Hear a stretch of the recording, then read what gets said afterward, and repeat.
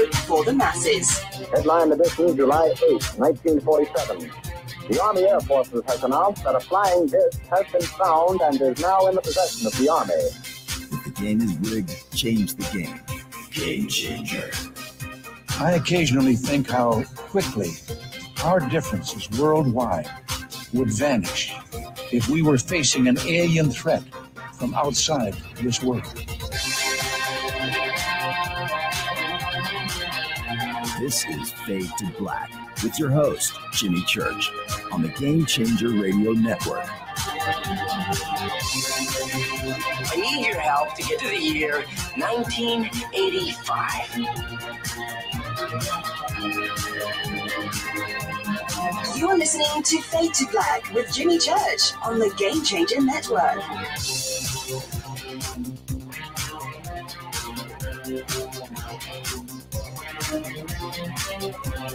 Welcome, Fade to Black. Bespoke radio for the masses. Yeah, man, how you doing? Today's Wednesday, June 1st, 2022. This is going to be an amazing night. Get ready.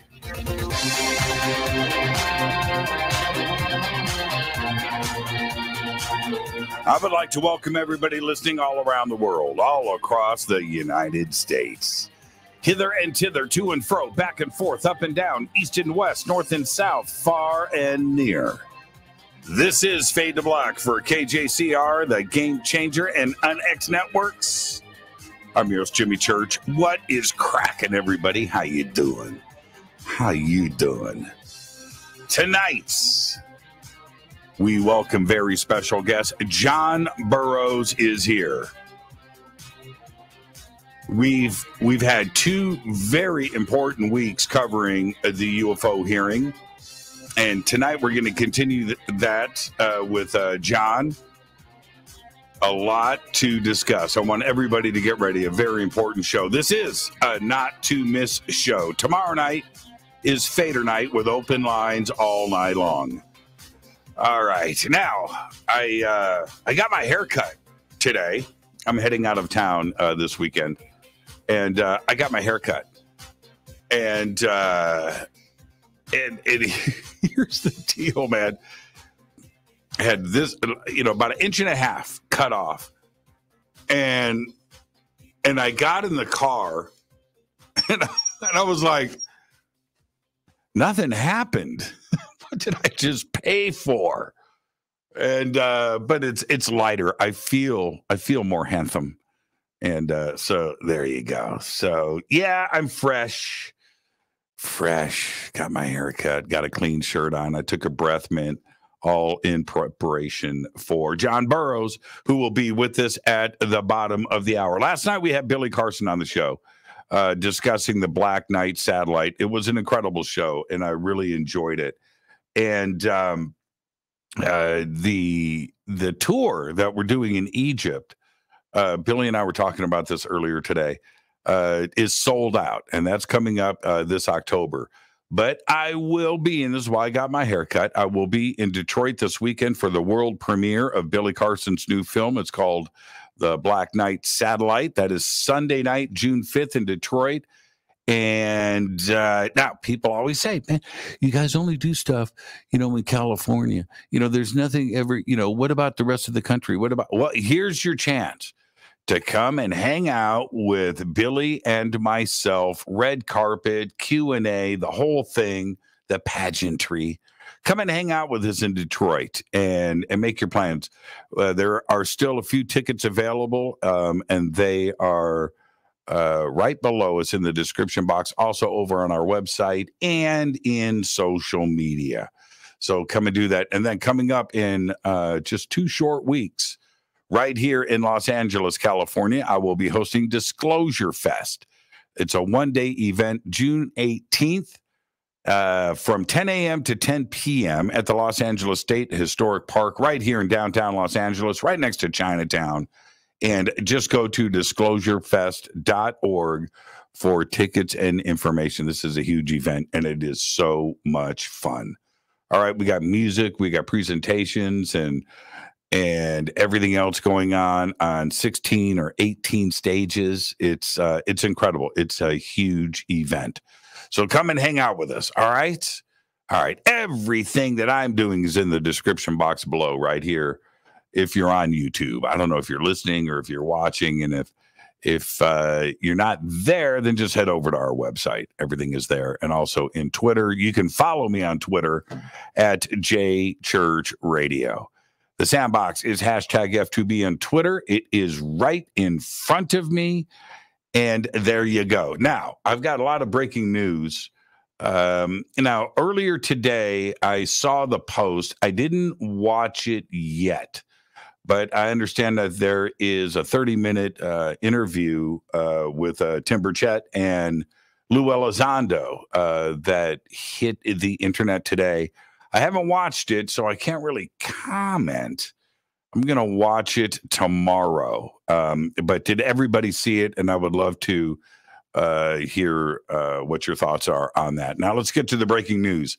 Elon Musk. Man, I haven't done Elon Musk news in like 10 days. Elon Musk is demanding that Tesla office workers return to in-person work or leave the company. The policy was disclosed in leaked emails Musk sent to Tesla executive staff yesterday. Now, here is a quote from one of those emails. Quote, anyone who wishes to remote work must be in the office for a minimum, and I mean minimum, of 40 hours per week or depart Tesla. This is less than we ask of factory workers. The office must be the employee's primary workplace where the other workers they regularly interact with are based. Quote, not a branch remote office unrelated to job duties, end quote. Earlier today, when asked on Twitter, hey, Elon, any additional comment to people who think coming to work is an antiquated concept? Musk replied, they should pretend to work somewhere else. Incredible. Yeah. And I'm with Elon on this one.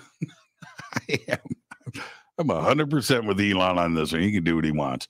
Earlier today, now, this story, this breaking story, is out of Canada. Are you ready? Earlier today, Canadian regulators found that Tim Hortons, that's right, that popular fast food chain, coffee and donuts, changed its mobile app in 2019 to track and collect sensitive location data on its customers. An investigation led by Canada's Privacy Commissioner found that, with the help of a U.S. company, Radar, Tim Hortons was able to collect data on its customers' location as often as every few minutes. Regulators found the collection, described as continual and vast, ultimately served no legitimate purpose and was not proportional to the benefits Tim Hortons may have hoped to gain from better targeted promotion of its coffee and other products. The government investigation into the company began in 2020 after a journalist at the Financial Post claimed the Tim Hortons app had recorded his GPS coordinates over 2,700 times in 5 months. The tracking occurred even when the app was closed and not in use. Holy crap. Admiral Linda L. Fagan shattered the military's glass ceiling earlier today to become commandant of the United States Coast Guard and the first female officer to lead a branch of the U.S. Armed Services. Incredible story. Now, archaeologists in the UK recently had their eyebrows raised. Now, if you have kids listening, cover their ears. I know this is a family show. I normally don't go there, but this time I have to. That's because archaeologists in the UK recently had their eyebrows raised when they discovered an X-rated carving on a stone at a Roman fort. The graffiti features a crude penis accompanied by a phrase that experts translate to the shitter. And all of that was next to someone's name. And it seems to have been etched out by a Roman soldier to insult a comrade. The stone, which is 16 inches wide, yes, and 6 inches tall, absolutely, was uncovered May 19th at Vindolanda, the ruins of a Roman fort just south of Hadrian's Wall, fortified structure that served as the northern frontier of the Roman Empire. Archaeologist Dylan Herbert, a retired biochemist from Wales, unearthed the stone during his second week at the excavation site. Yeah. All right. NASA today, big announcement. Kaz, I knew you would post a picture of the penis stone. There it is, everybody. Just go to, you can follow me on Twitter, or you can go to hashtag F2B. And you know what? I'm just going to retweet this and call this the penis stone. I just said penis like 5 times. I've never done that on this show once. But there it is, everybody. Follow me on Twitter, and you can see it yourself. Thank you, Kaz. Kaz is quick when it comes to X-rated Roman art. And there you go. All right. NASA earlier today selected Axiom Space and Collins Aerospace to advance spacewalking capabilities in low Earth orbit and on the moon by buying services that provide astronauts with next-generation spacesuit and spacewalk systems to work outside the International Space Station, explore the lunar surface on the Artemis missions, and prepare for humans' missions to Mars. Big news today. They look cool, too, by the way. Well, everybody knows about the big breaking news from earlier today, because a jury has found both Amber Heard and Johnny Depp liable for defamation in their lawsuits against each other. The jury awarded significantly more damages to Depp, by the way, a legal win for the actor. The jury found that Heard defamed Depp in 3 separate statements in the Washington Post piece that was the center of the trial, and that Depp defamed Heard with one statement that his attorney made. The jury awarded Depp $10 million in compensatory damages and $5 million in punitive damages.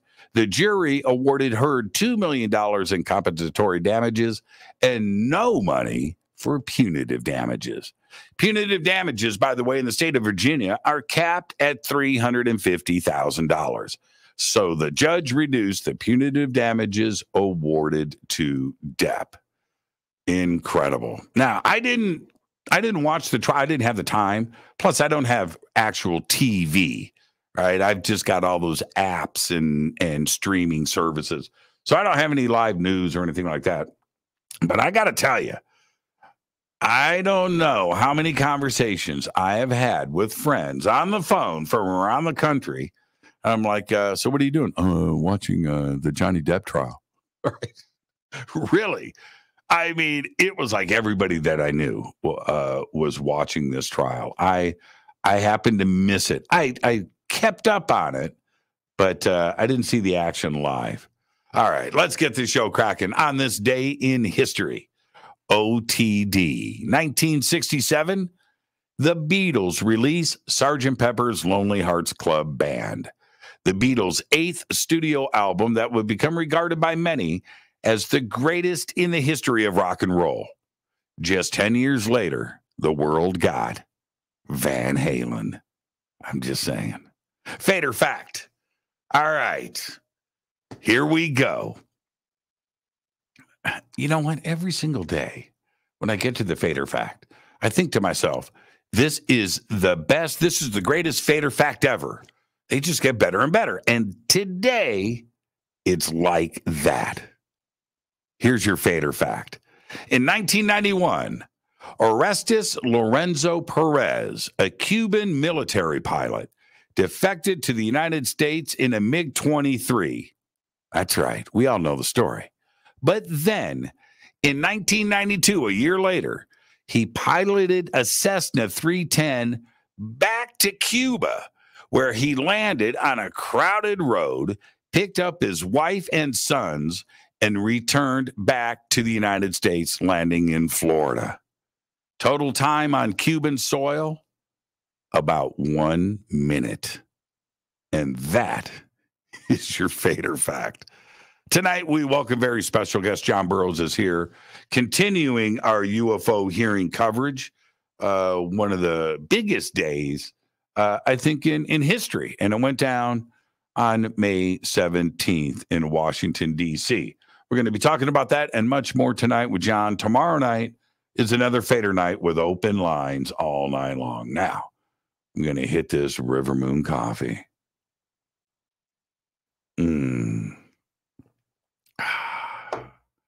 Rivermoonwellness.com. John Burroughs drinks Fade to Black blend. He knows what time it is. Skyhawk just tweeted, great movie. So I guess he did his homework. I told everybody to watch The Disappearance of Flight 412 last night after the show. And he says here, he says, great movie quote from The Disappearance of Flight 412. It seems to me that you got to sort of take a scientific approach to this. Either you prove these things exist or you prove that they don't exist, but you don't pretend they're not there. Great movie, Jimmy. Thanks. I'm telling you, that movie, was it 1974? I thought it was 1972. Man, Glenn Ford, man. Glenn Ford. You know, it's one of those movie roles before I move on here. You know, Glenn, who's been in such, huge movies and such a big star and a big actor, and you get that script from your agent and you're like, okay, well, it's a paid gig. All right, I'll take it. And you don't realize what a great film it turns out to be. And it's and same thing with David Soul, right? But it's a great movie, The Disappearance of Flight 412. I got a bunch of email today from you out there that did go and see the movie, and you all agreed that, wow, I didn't know about this movie. And you're right, Jimmy. Wow, it is. It's a great movie. All right. I wonder if Burroughs has seen The Disappearance of Flight 412. All right. Rivermoonwellness.com. Promo code F2B blend, Fade to Black blend, the best coffee in the world. Now,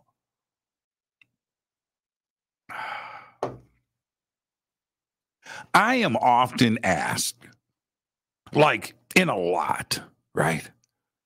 What is my favorite all-time UFO case? I get it all the time.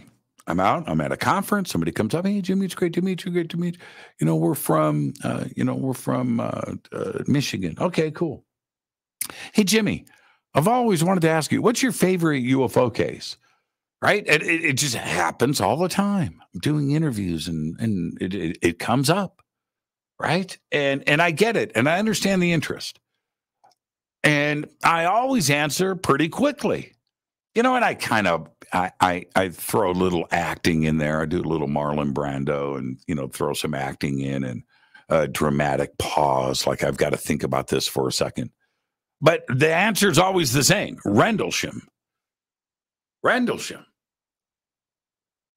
Now, Christina Gomez and I will be discussing this in depth tomorrow on her show, and I can't wait for it. And it just doesn't get the coverage that it should. And it has been investigated, documentaries, TV shows, talk shows, radio programs, books. It's been investigated from every direction for the last 40 years, and that part is pretty solid. But it's just not enough. Rendlesham is that important. And it's that important for many, many reasons. Now, my interest in the case started with some light reading in the early 90s. I had heard about the case. I had seen some stuff on TV. And then the internet starts to roll around, and I'm on different, like Paranet, and I'm on these different UFO groups, and I'm searching, and I'm doing my thing, right? And then I'll never forget it. I was home. I was alone.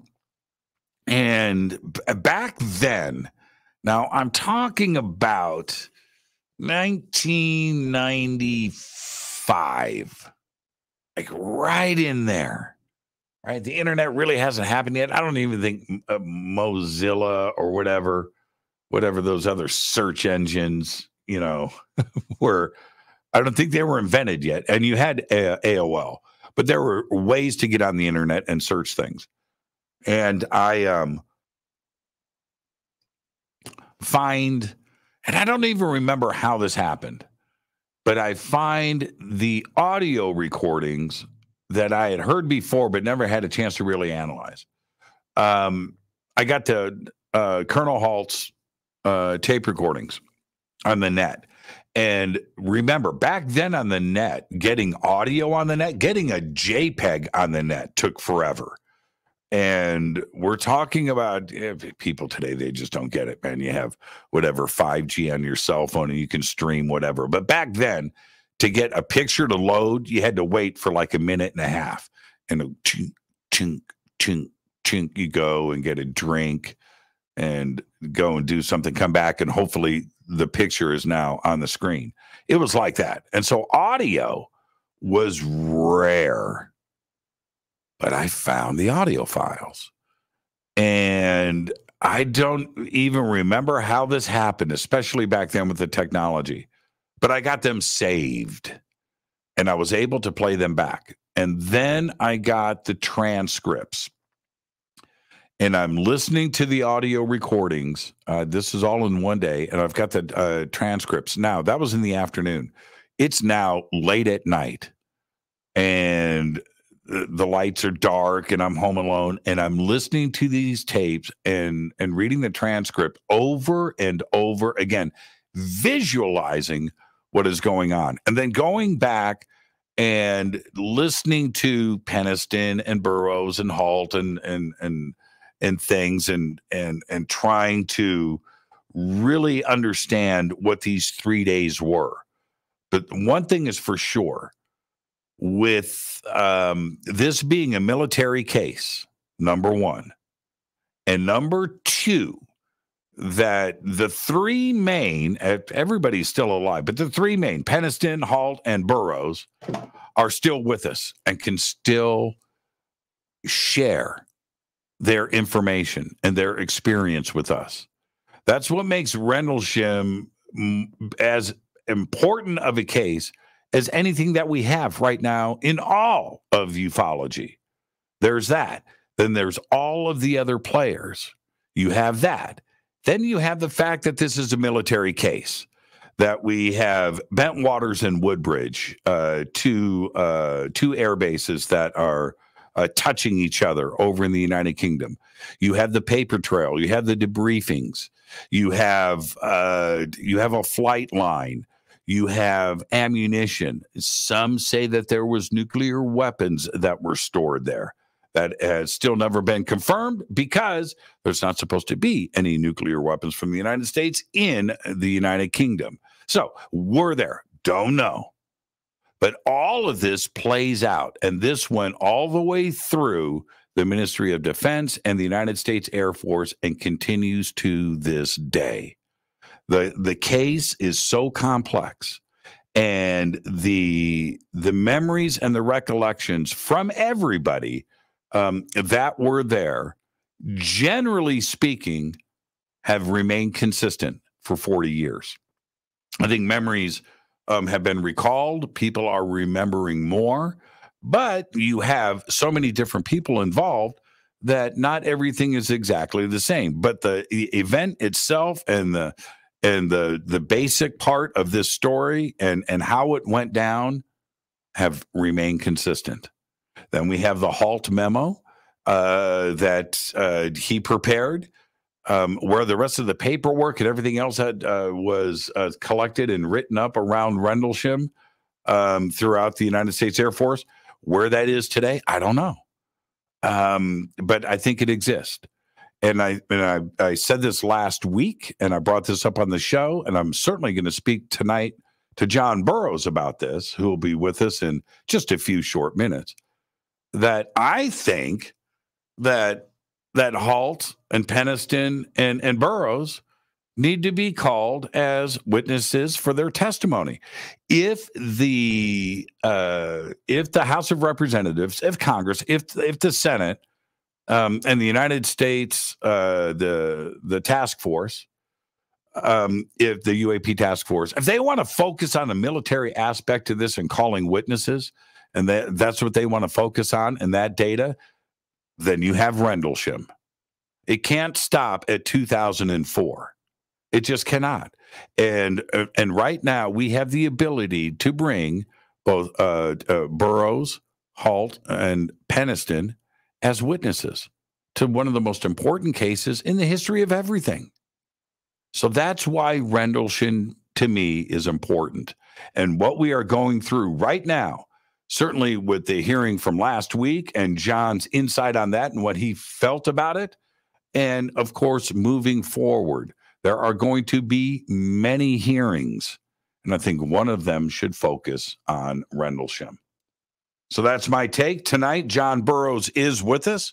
I'm going to get his opinion, his thoughts on everything that has gone down over the last week. It has been an incredible ride. Tomorrow night is Fader Night with open lines all night long. I'm your host, Jimmy Church, on the Game Changer and UNX Network's Race Hobbs. This is Fade to Black, and I will be right back with our guest, John Burroughs, right after this short break. Stay with us.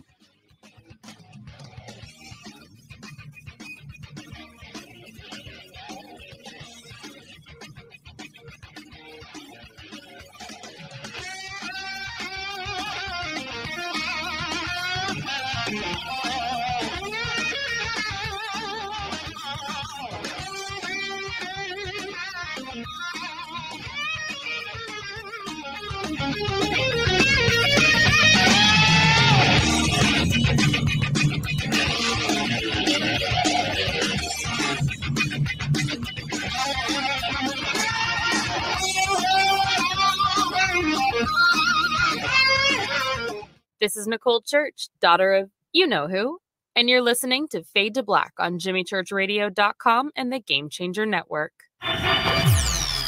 You're listening to Jimmy Church and Fade to Black on the X.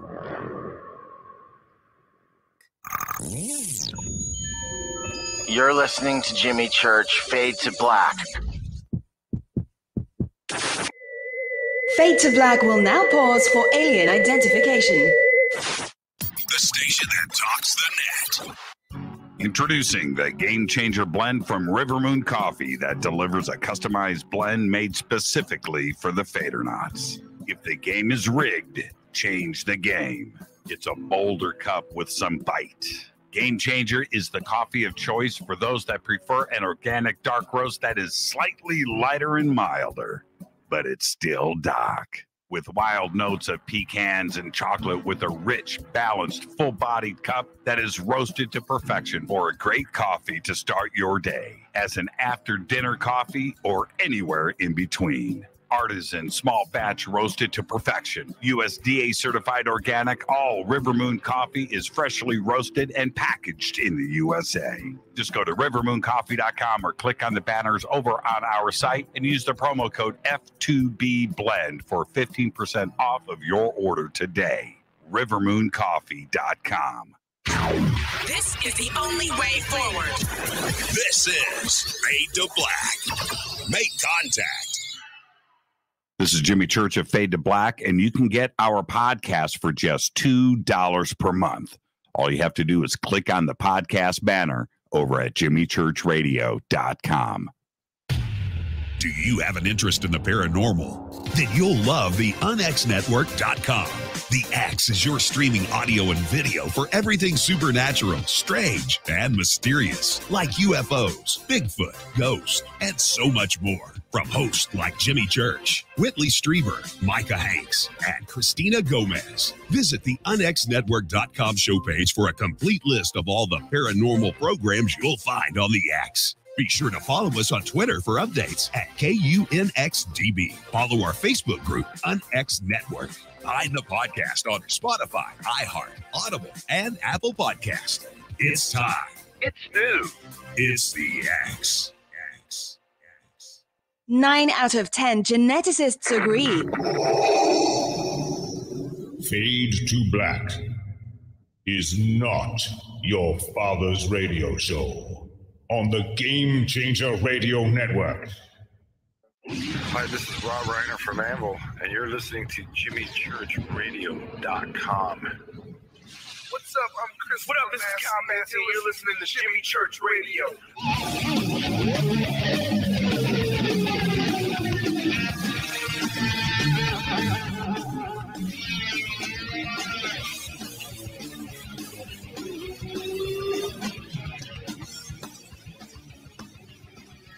All right, welcome back. I'm your host, Jimmy Church. This is Fade to Black. Tonight, John Burroughs is with us. We're going to cover the UFO hearing. I want to get his insights and what may be going on also behind the scenes as our government appears to be moving one step closer to disclosure. He entered the United States Air Force in 1979 and served 27 years, both in active and reserve. The most notable assignment, of course, began in 1979. He was assigned as a security police law enforcement patrolman, where in the early morning hours of December 26, 1980, while working a law enforcement patrol at RAF Woodbridge, he had a life-changing event where he conducted an investigation on a phenomenon which has left the rest of the world in awe as one of the most documented and witnessed sightings by the United States military in known history. Of course, we are talking about the Rendlesham incident, and I would like to welcome back to Fade to Black, John Burroughs. John, good evening, young man. How you doing? Doing good, Jimmy. How are you? It's always, you know what, man? It's always great to see you, John. And can I just say this, because we're going to have a pretty in-depth conversation tonight. So before we get started, I'm a radio host. That's what I do. I'm supposed to remain objective and bring on guests and stay impartial and do my thing and then move on to the next guest in the next interview. But you and I, over the years, have developed a pretty cool bond and friendship, and I just want to thank you for that.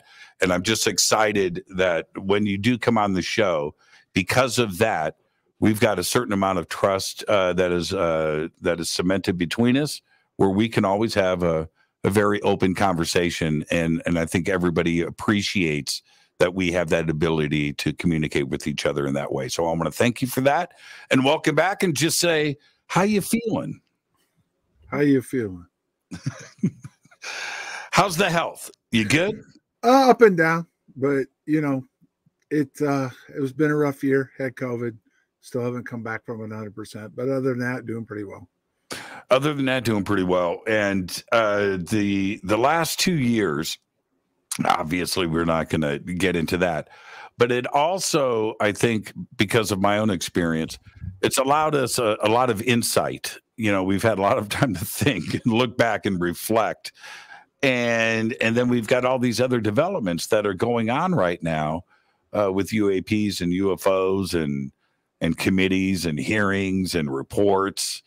It's a pretty stunning string of developments, don't you think? And you've had a lot of time to just kick back and observe. Could you believe what is going on right now?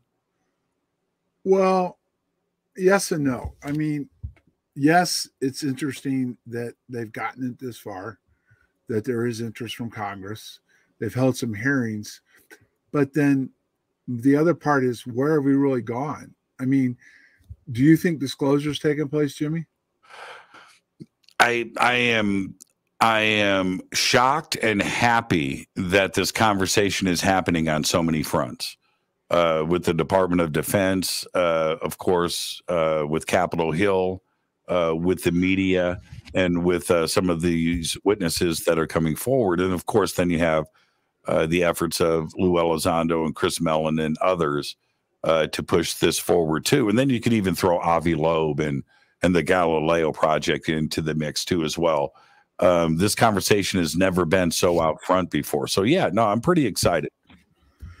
No, it's not that you can't be excited about it, but I think if you really get down to the nuts and bolts of it, what do people expect? Like you're a radio host, you've interviewed a lot of guests. Based on your interviews and your own opinion, what do you expect to come out of this? Okay. So, and by the way, everybody, John also is, an experienced radio host. So that's how you turn it around. That's called the turnaround. Well played, John. My expectations right now are pretty high. I think that something pretty stunning is on the horizon. What I am very interested in is how a very complex, quite possibly legally troubling issue, because this gets real deep, real wide, really quick, how this game is going to be played.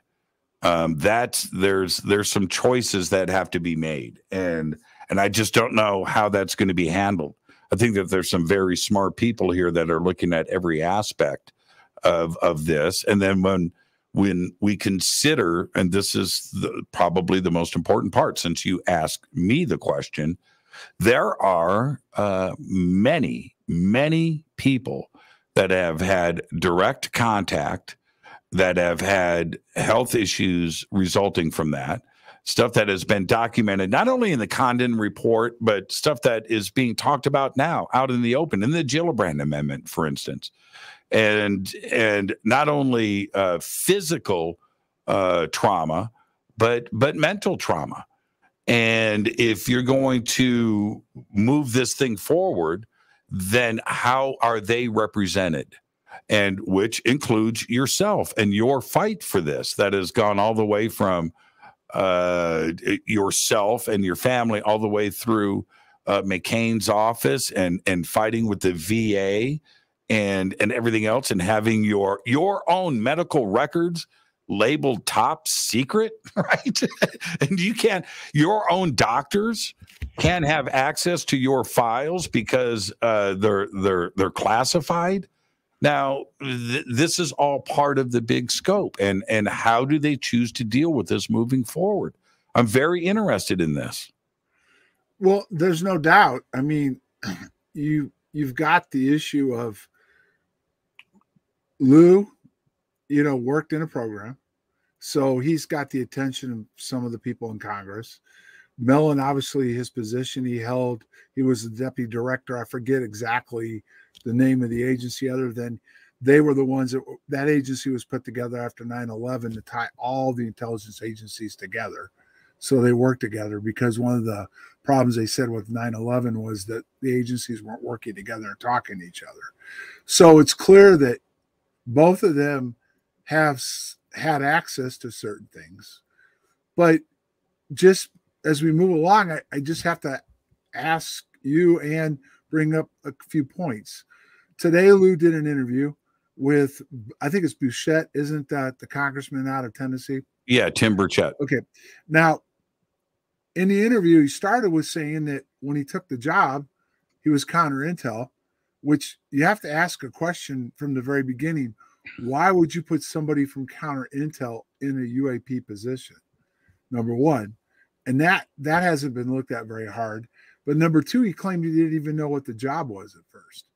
He said in the interview that moving forward, after talking with people, then he started to realize what was going on.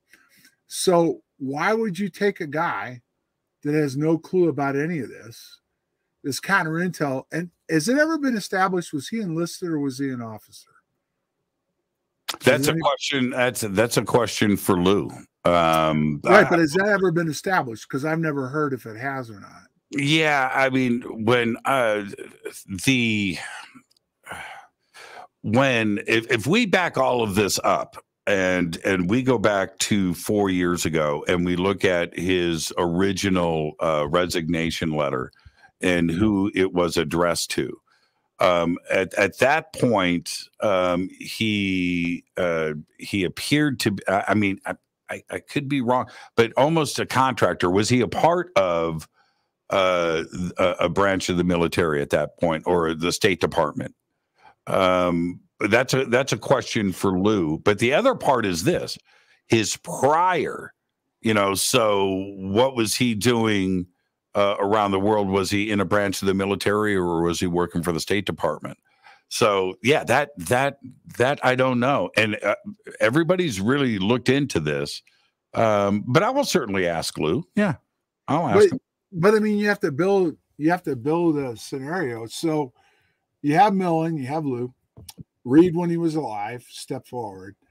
But what I find interesting is all three of them have tried to put pressure on people that have replaced them. So Reed was in charge of the Senate. He was the majority leader at one point. And one of the interesting things about Harry Reid is when they gave the funding to Bigelow, which is another whole branch of this whole thing going down the path, is that as soon as he started getting data back, what was the first thing he wanted to do with it? He wanted to classify it in an SAP program, which is the most highly classified program that we have, or right. At least that we know we have. Who knows if we have something higher than that? But SAP is pretty high up, and so he wanted to do that. Mellon never said anything why he was in. Lou didn't. Now he did resign, but he never really did explain to me, and maybe I missed it. He made it sound like they weren't taking him seriously, but he never said who they were, and he never really said how much he really learned on all this, other than their stuff being hidden. But if you look at it, why does he, Mellon, or Reed when he was alive, think that the people that replaced them are going to have to handle this any differently than they did? Well, they didn't step out and do anything when they had a chance to make a difference when they were still in government. Sure.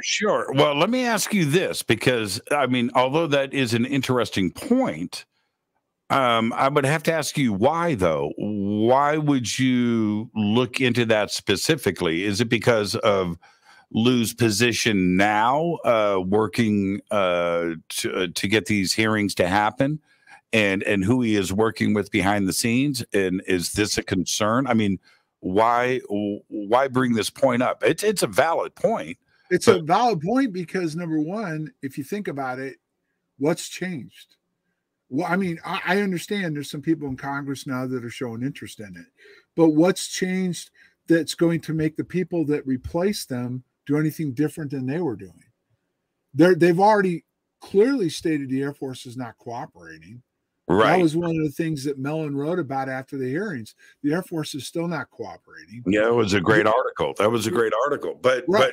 but when you say what has changed, I would definitely say, and again, you're the guest, so I'm gonna throw this right back at you. This will be the next. This is the double turnaround. Okay. But what has changed is we had a UFO hearing on May 17th. Right. And that hadn't happened for 54 years. So that has changed. I think what has changed is that the politicians, the elected officials that not only fund these programs, but are supposed to be in control of and knowing every aspect of what is going on, not only with law, but with the military and adversaries, foreign and domestic and everything else. It is their job to be able to have the answers, so they have the tools to make decisions on how to move forward. And they are not getting any information. That has also changed. They're enjoying the same frustration that us in the UFO community have been yelling about for 70 years. And so, yeah, I think that's a big drastic change. That's huge. Is it really? Because let me ask you something, okay?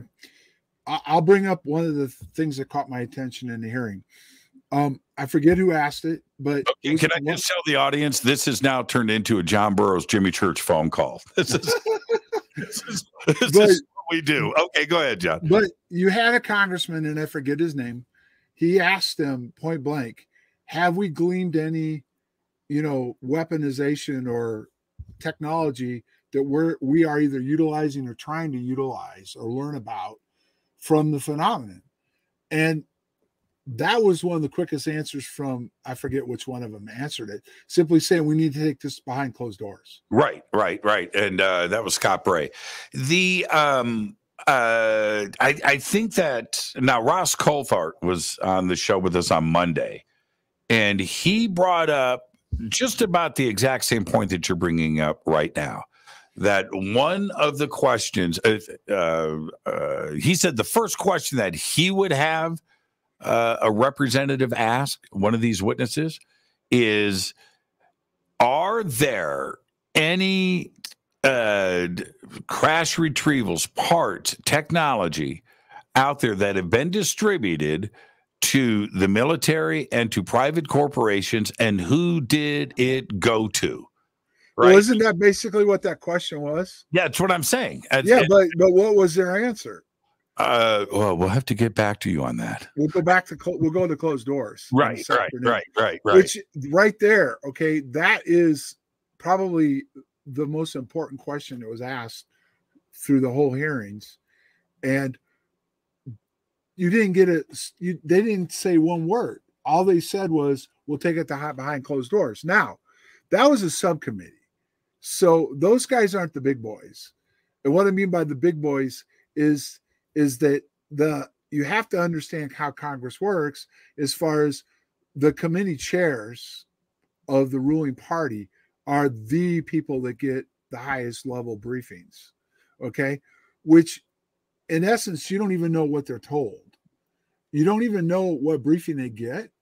You don't even know, what they're being asked about or what they're being asked for. So one of the first things that came to mind with me when that question was asked, which was a good one, was we'll take it behind closed doors. So, but that goes to the other point of what happened with me. When I had all my stuff go down, McCain got directly involved at one point and got pretty deep into it.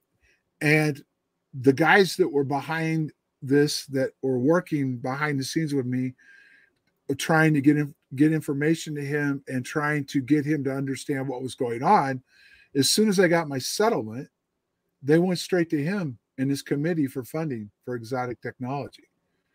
Most people probably have forgotten that or don't even know it existed. Those DIA papers that were submitted to Congress and the committee came from the very people that I was working with behind the scenes about the incident in my whole case. And all the exotic technology that is either still on the blackboard, some of it's probably in R&D, maybe some of it's operational or about to become operational.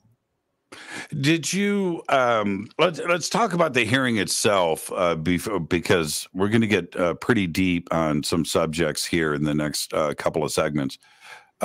Were Bray and Moultrie for you, were they the right witnesses for the first hearing? Well, a lot of people think so because they call it the warm up. You know how you're in the bullpen warming up before the game starts? Right. You're a baseball guy. So, they're the bullpen guy, the bullpen catcher and whatever. They're down there and they're warming up the audience. But so fair enough, number one. Number two, there really wasn't too many hard-driven questions, which kind of surprised me because this is not coming from me. This is not private conversations, but just what's in public record. Mellon and Lou and some others have been kind of prepping these guys. So why was so many softballs thrown?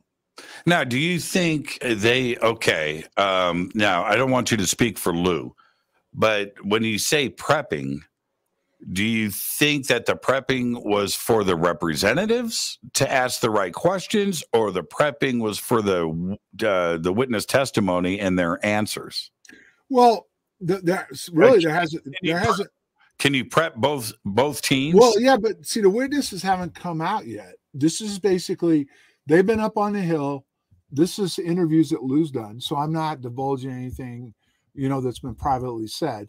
And Mellon and these guys have been up there talking with these guys in Congress. And between the article from the New York Times, then you had, they've been up on the Hill. They've been talking to these different representatives.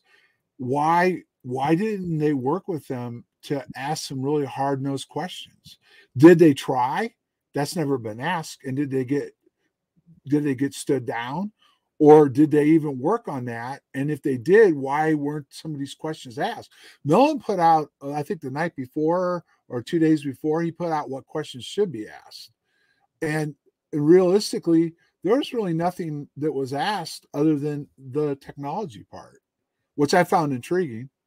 Do you know what I mean? Yeah. Okay. So as you were watching, there was some ebb and flow. There was some strategic moves that definitely were being played out in front of everybody, and it was only 90 minutes long. But I felt that Bray and Moultrie were thinking that they were going to be able to telephone this in, that this was going to be a quick in and out. And they didn't take it seriously, and they tried to put the focus at the beginning after Andre Carson's opening statement.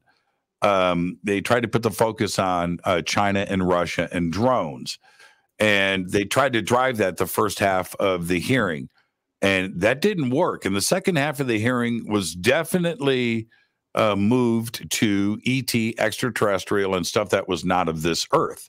Did you get the same vibe?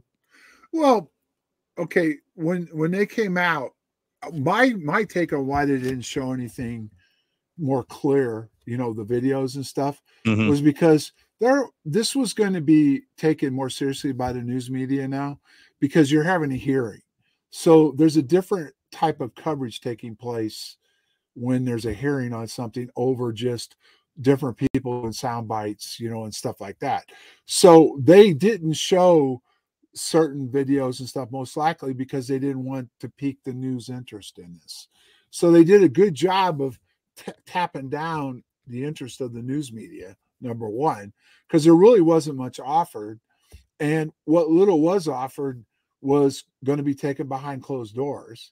So, and I don't know, no one's really commented, how long did that hearing last? Yeah, I haven't heard yet, and I know that John Greenwald is definitely working on FOIA release. The notes and the minutes of the briefing, with everything else extracted. What do they call it? Means and techniques or whatever. Well, no, it's just basically redacted. So they'll redact anything that's classified, and that's what that was. It was a classified hearing. Yeah, so there's a good chance that most everything that's been stated in the hearing will be blacked out. Probably even who may have showed up. We don't even know if they brought somebody else in behind closed doors that was higher up than them that testified to these guys. Yeah, that's right. And now I asked you if Moultrie and Bray were the right witnesses to bring first. What would you like to see in future hearings? Who would you like to see come up and testify? Well, you can parade across military guys, what they saw. Obviously, you can use some of the video, but most of that's not going to be used because most of it, do you believe what little we've seen is all they have? They've got probably hours of it. They're not going to show our means or our capabilities of whatever's taking place, so they're not going to make that public. They're going to basically tap this down with national security. And that was one of Mellon's points. Is there a balance being done between national security and what the public deserves to know? Right. And the point is that we can't get past the fact right now that there was no answer or question, really. There was no question, first of all, so there was no possibility of an answer. What do you have any idea what we're dealing with? Is it from here? Because the closest they got to that was, what are we learning from this? Now, I'd like to know why he came up with that question. Who got him to ask that question? Because that question is basically premises that they're here. We know we're studying them, and are we trying to learn their capabilities? And that wasn't a no. It was, we'll talk about it behind closed doors. And I know I keep going back to that, but that's an important issue. No, it is an important issue. And let me tell you why. And we'll pick this up after the break. But Representative Welch literally said, John, it's a big universe. Now, what I want to know is, There's a lot of life out there. What I want to know is ET, are extraterrestrials visiting this planet right now? And Bray did a little bit of a dance. And then Welch came back with, okay, well, you don't want to answer that now in the public side of things, but are we going to address this later on this afternoon in the classified briefing? Right? And so, yeah, it's back to your point that these issues about ET and extraterrestrials, you know, the real meat of this matter, every time it was brought up, specifically with Welch, it was going to be discussed in the classified briefing. No, correct. And that's where I'm going with this. So, yes, kudos to Mellon, Lou, and others that have got this into Congress. There's been one hearing. We have no idea how many more there will be. But the first report, was that not mostly very short, very sweet, and there was no meat to the report, right? The public report. And I believe there was like 9 pages, but there was another 9 or 10 that were classified. So once again, the meat of the report was, again, not released to the public. Now, what I want to talk about when we come back after the break, when Chris Mellon did his rant, I think it was in the Washington Post, I could be wrong. One of the things he said in there very directly is that the United States Air Force, who probably has the most to offer, is the most silent and uncooperative. Was that the same vibe? You were in the Air Force for a very long time. Was there any pressure from command to make sure that nobody talked about UFOs ever? Well, I know we're coming up on a break. What I can say is this: our case was never supposed to be made public, and it was. Then the Air Force, it's kind of like what's happened with these videos. The Air Force then could no longer deny that the incident took place. You had an official memo from a United States colonel stating that an event took place. But I got a phone call because I was now on my third base from Bentwaters, it would have been my third base, my second base since Bentwaters. After I went to public affairs and let them know CNN wanted to talk to me, I got a phone call the next day, and I had to go into battle staff on a secure line, and I spoke with Brigadier General in charge of the public affairs at the Pentagon and a particular officer that had been at Bentwaters at the time and now was in public affairs. And what they told me was this, and I'll make it short and sweet, is number one, stick with the Halt memo, which wasn't factual. And number two, we don't want to make it look like a cover-up, but we don't want you to discuss most of what took place. Just stick with the Halt memo and answer any questions off the Halt memo. So if you look at the memo, the dates were wrong. It was all put together as one. If you weren't there, if you didn't understand what was going on and what took place, you would have never known the right questions to ask, number one. And number two, you would never have known how to follow up with FOIAs and requests and documents to support the incident itself. You know, so that's something that they're very good at. Yeah, absolutely. We'll continue this when we come back after the break. Our guest tonight, John Burroughs. This is Fade to Black. I'm your host, Jimmy Church. We're talking about the UFO hearing. Took place on May 17th in Washington, D.C. All of that and much more when we come back after this short break. This is Fade to Black.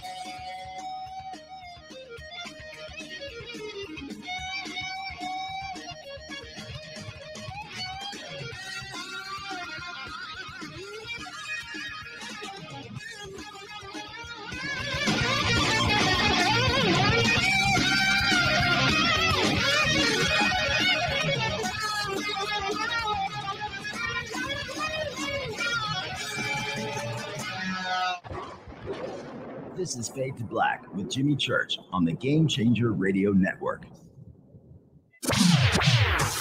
Your 1 million gigawatt paranormal powerhouse, KUNX-DB, VX. This is Billy Carson, founder and CEO of ForbiddenKnowledge.tv. ForbiddenKnowledge.tv is the fastest growing and one of the most watched networks in the world. And I would like to personally invite you to check out our expanding library of TV, film, lectures, and special presentations. ForbiddenKnowledge.tv has over 6,000 videos covering lost history, health, UFOs, spirituality, and our future. We are committed to our community, and with my personal invitation, you can right now get your own free 30-day membership at ForbiddenKnowledge.tv. Your own library of information starts today at ForbiddenKnowledge.tv. Because you never got that pony you always wanted. Damn it. Jimmy Church and Fade to Black on the Game Changer Network. Listen, I know, and you know, that you've always wanted your first crystal skull. Or maybe you're a collector just like me, but you just don't know where to go to find the real thing. Then I met Carolyn Ford over at EinsteinTheCrystalSkull.com.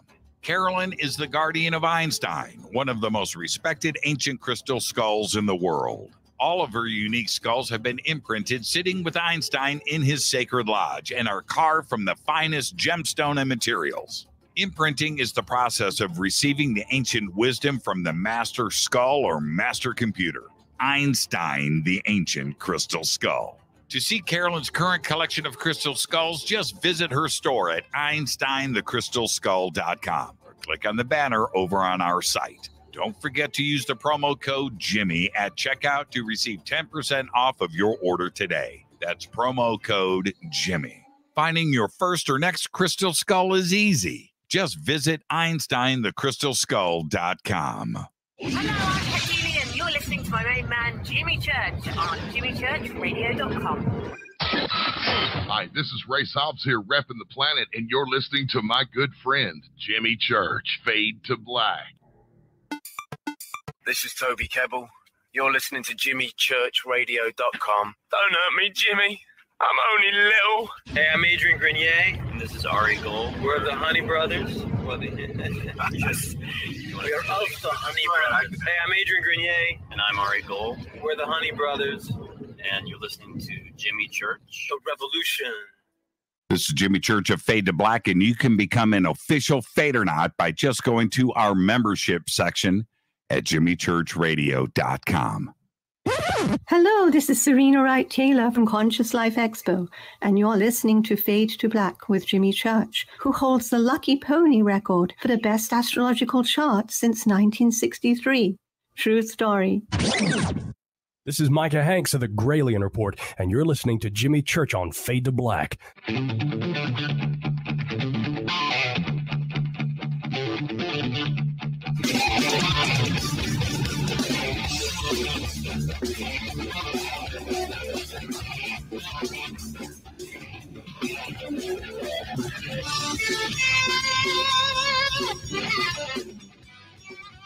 Welcome back, Fade to Black. I am your host, Jimmy Church.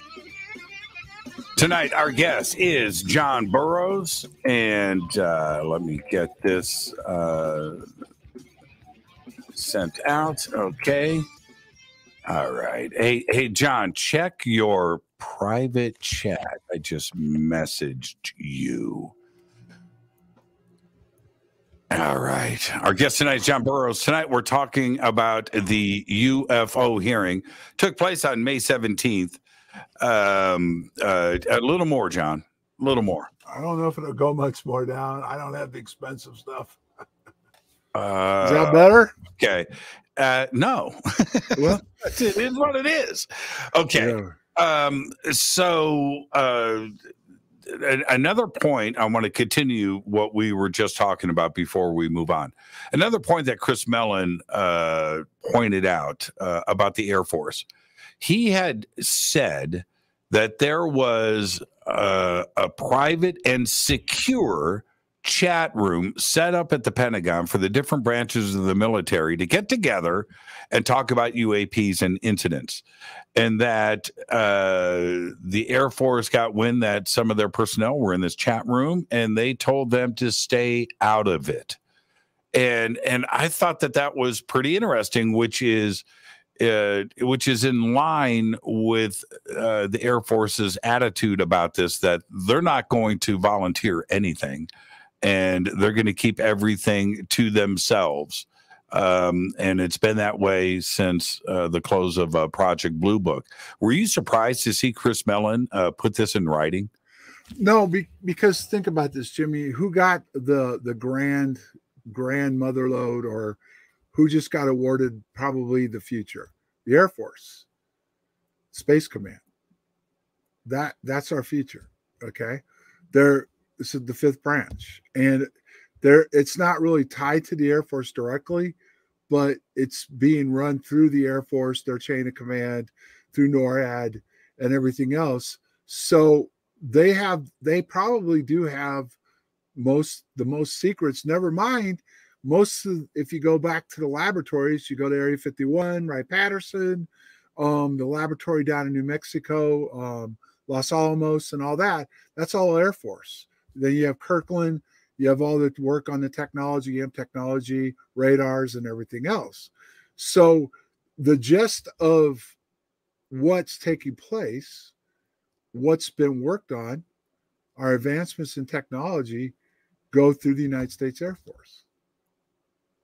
Not the Navy, not the Army, not the Coast Guard. So that's correct. They would have the most information, and that just shows you that it's locked down, that they're not going to play. Now, the next question is who's going to make them play? Right. Which is my next question to you. Who's going to make them play? And do we need a UFO czar?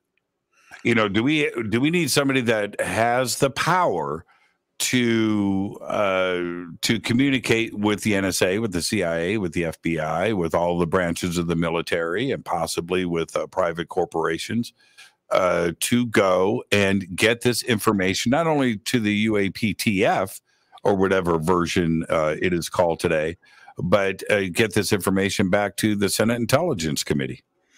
Well, first of all, you'd have to believe, and this is where there's issues though too, because you have elections, different parties take control. So you change chairmen of the committees, and they retire or they don't get reelected. So first of all, it's really difficult to trust a lot of this stuff to these guys because they come and go. And each time one leaves, then you've got to bring somebody else up to speed.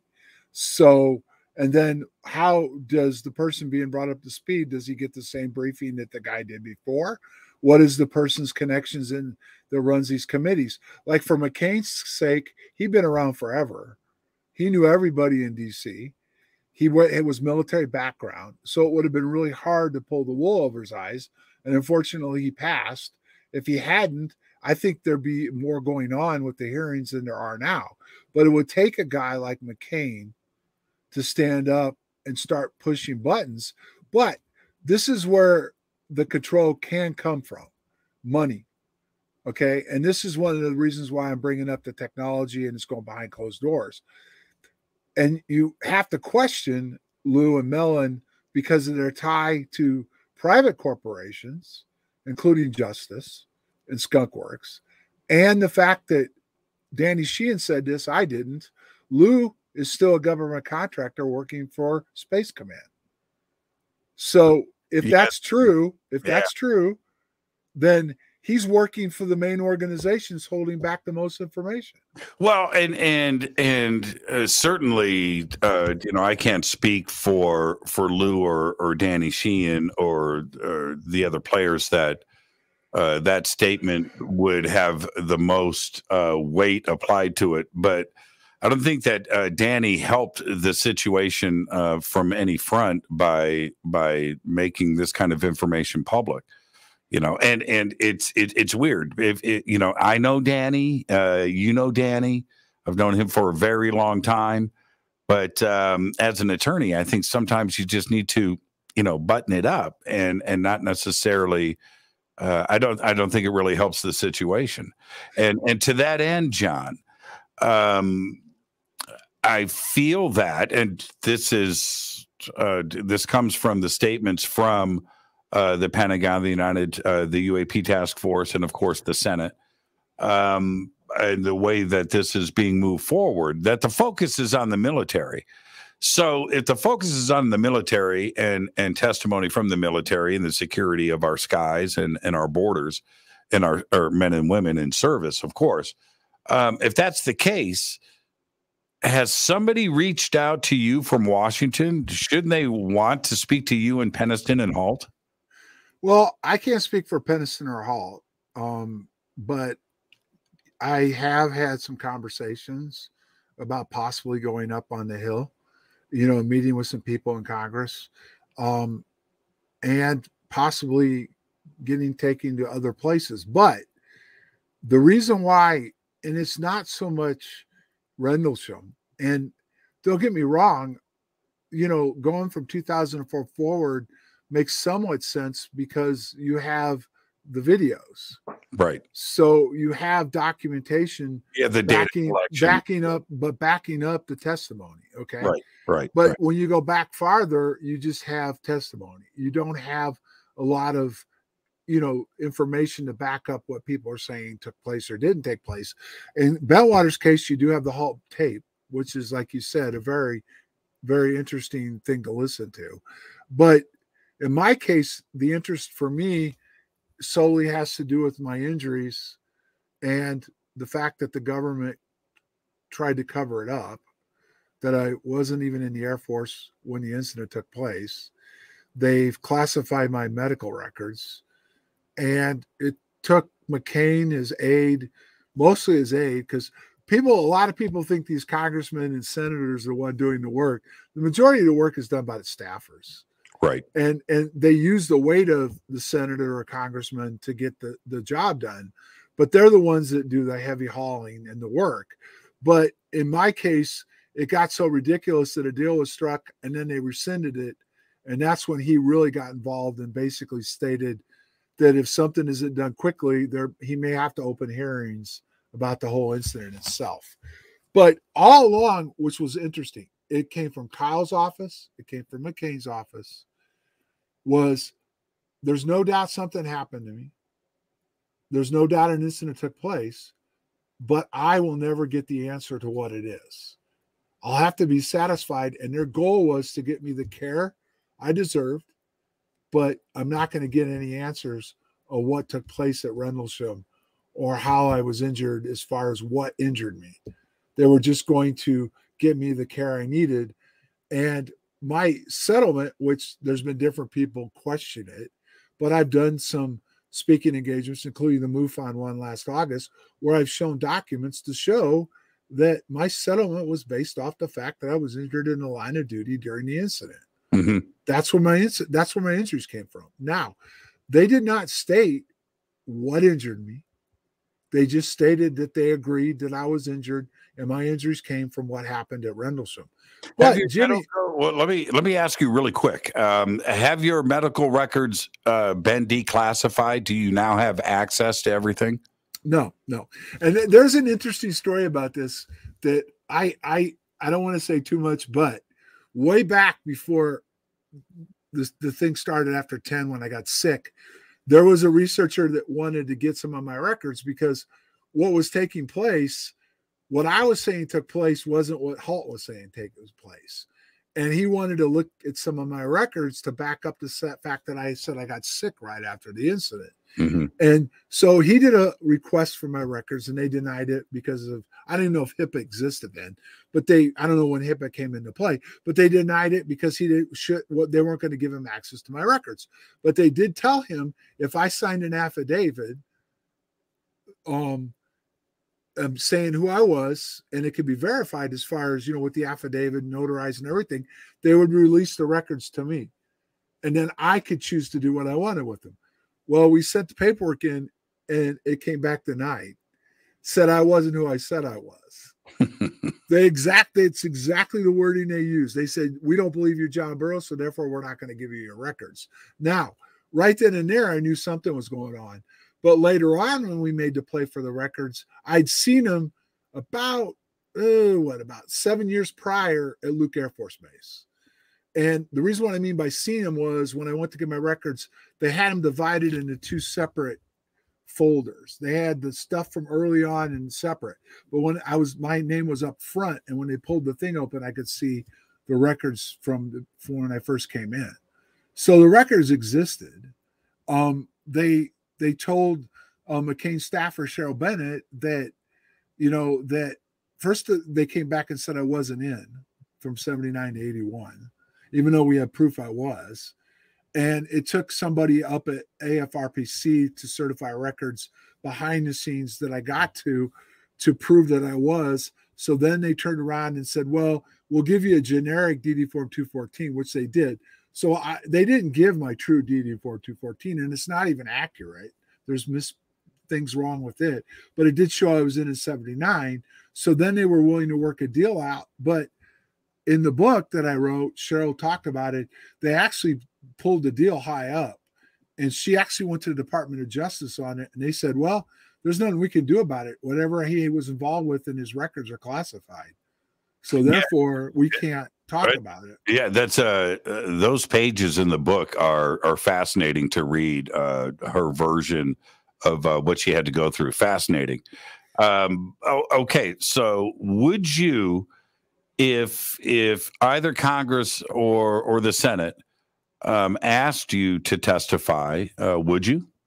Well, first of all, you'd have to bring Cheryl up there, number one, because she handled all this stuff behind the scenes. Oh, okay. That's a great point, because that's actually what the question is about. Right. What if they wanted to talk about, okay, John, what did the UFO look like? Right. What if they wanted to have a line of questioning like that, and not necessarily go directly at the VA and what you went through? What if they wanted to know about the incident itself, and what you and Peniston and what happened on the little hill? What if they wanted to know that? Would you be willing to talk about that? Well, yeah, but I'm on public. There's more than enough testimony that I've done over the years and stuff that I've done that could easily handle that. And I'm not against these pilots that they're going to bring up there, maybe, but all we're doing is telling them what we saw, and that's not going to get them anywhere, because it's at the end of the day. Okay, there's enough testimony there, not just the Bentwaters incident, but many other things that have happened, to include 2004 going forward with these videos that show there's something in the skies that can't be explained, and that there has been encounters by military personnel with what they now label UAPs instead of UFOs. But that's when you really have to start getting down and dirty. That's when you have to get people that have studied this, and they won't even admit that publicly that they've studied it. They won't even admit that they're trying to glean information. The closest they've come to that was a British document called Condign, which they went into the fact that it needs to be studied. It should be studied. Then I went forward and did a FOIA with them, which is in the book. And I asked them point blank, just like they did at the congressional hearings, are you or have you been working on technology gleaned from UAPs? And I got the answer that would have been interesting if they would have done it on TV was, and it's in the book, was yes. As far as it's all classified, we can't talk about it. It ties up in the different divisions why we can't talk about it, to include the industrial complex part of it where they're working on it. Then it also would benefit our adversaries to know what we've got, what we're working on. So I did this a long time ago. In fact, I was the one that got the British government, to admit they were holding back documents.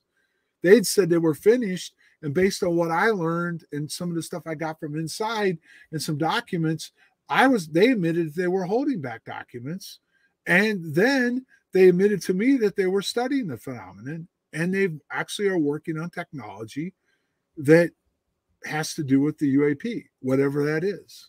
Well, okay. Now, I want to come back to Condign, and you and I have referenced together a certain section of Condign that I thought was the most, eye-opening statement on UAPs ever. We'll come back to that. But if you heard what Gallagher said in his questions when he brought up Malmstrom, and both Bray and Moultrie looked at each other and said that they have never heard of Malmstrom, right? And then he brought up the Wilson Davis memo, and that they had never heard of that either. What if Gallagher or another representative would have asked about Rendlesham? Would you expect Bray and Moultrie to know about Rendlesham? Probably not, because again, what did they emphasize? They're looking 2004 forward.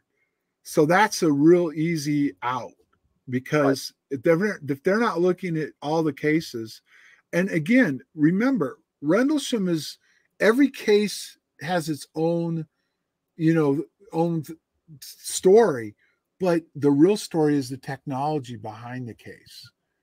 So they may very well have gotten some information about Rendlesham, but not been classified Rendlesham, the case itself. They may just have been briefed on technology that we're working on. Yeah, and Malmstrom, see, this is my point, John, that Malmstrom is 1966. Okay, all right. So maybe you're not aware. I don't buy it. It's nuclear missiles and things. But okay, the Wilson Davis memo. All right, you may have to be listening to Fade to Black every night to understand what that is. There are members of this community that still don't know what the Wilson Davis document is. Okay, so that's fine too. But Rendlesham is part of not only the military, but part of popular culture. And everybody is aware of Rendlesham. So I would be surprised if they said, no, I've never heard about Rendlesham. That's lying by omission, Jimmy. Right. You could actually have heard Rendlesham, but you've never read any documents on Rendlesham. You see, that's the way you can get around stuff. Sure. And they weren't there to talk about Rendlesham or Malmstrom. They were there to talk about what's flying around in the skies. And not only that was what the objective was, but they even just did a real piss poor presentation of what was flying around in the skies. Well, yes. And okay, so let's stay on this though. Okay. One of the things that Representative Schiff, who's the chairman, right? He's the chair. Schiff said, are you guys only interested in investigating low-hanging fruit, the easy stuff to investigate? What about the stuff that is more difficult to investigate, like Rendlesham or maybe even Malmstrom? Why aren't you looking into these other cases? You're just looking at the stuff that you can easily go in and try to identify and close the books on. What about the other stuff? And that's why you and Halt and Peniston need to go to Capitol Hill. Well, I don't disagree, but Jimmy, do you really think, and I'm going to bring up an example of what I mean. Do you really think they don't already know what we're dealing with? They have a pretty good idea. Oh, they do. And one of the interesting things is, and again, I'm going to go back to Lou, because he said it. He said publicly in an interview that we're tracking UAPs with satellite technology. That's right. Okay, so I'm not crossing any boundaries. I'm just stating what's been made public. Oh, and Radcliffe said it too in an interview, former CIA director. Well, how do we know? How can we track them if we don't know how to track them? If we don't understand what they are? If we don't understand the frequencies? Satellites just don't hover in one area unless there's a reason behind it. They're constantly moving, right? Now there's a difference between spotted UAPs on satellites and tracking them and seeing them approach this planet. Yeah. Now let's talk about frequencies, because we're going to get into this a little bit deeper when we come back after the break. Back to the Condign report. The one paragraph in there, and I remember when the report was released, and I read the entire thing, and I highlighted a couple. I immediately got on the phone and called you, and I know that you remember this conversation. We've talked about it before, but I said, John, page number, blah, blah, blah, blah, blah. It says right here that the frequencies involved causing injuries are known to UAP reports in the past. And it was, I'm paraphrasing there, but they clearly said that they know about these frequencies and that these injuries have been reported. And this is something that is known about UAPs. Condine's words, not mine. Well, I can kind of add something that's interesting to that. Before General Williams died. Now, you had said that everybody was still alive. Actually, General Williams is gone, unfortunately. And he would have been very important to this case to go up to Congress and talk about it. He was very close friends with McCain and got him some information that helped my case moving forward. But when I sat down with him and I handed him the Condine pages, that was one of the pages I handed to him. And his comment was he never thought this stuff would see the light of day. Right. And then the second part was, he goes, do you have any questions? And I said, yeah. Let's go to these frequencies. And he popped his head up and he looked me straight in the eye and he said, I'm a fly-by-wire pilot. I go, sir, the last time I talked to you, you got an engineering degree. You know darn well what this is saying. He goes, nevertheless, we're done talking. You've run out of questions. And that was on the first question. So he was well aware based on what happened after Rendlesham. He worked at Norton. He was in procurement, technology, and stuff. He knew the importance of those frequencies. And one other thing to add before we go to break, and I'm sure we'll talk about Kick Green and Hal Putoff a little bit because they played a part in this. Sure. That terahertz radiation plays a part in this, and no one knew what terahertz radiation was until my case went more public, and Linda Moulton Howe introduced it on Coast to Coast. And also some other stuff that she talked about that night that I just had my surgery the night after that they wanted Linda to know about and make public. So this has been a long process by these guys, some of them behind the scenes more. They're trying to get at something. The question is, are they really trying to benefit mankind, or are they just trying to benefit technology, which could benefit mankind? I'm not saying it won't, but are they really sincere about wanting the public to really know what's going on based on their background in national security and their clearances? Or is this just a power play to get contracts to develop this technology? And you'd have to get Congress on board to allot this funding. Let's take our break right here. Our guest tonight, the one and only John Burroughs, is with us. When it comes to Rendlesham, it's as important as it gets. John's view and insight and interest into the UFO hearing is paramount. Let's listen to his words. More with John when we come back. Stay with us.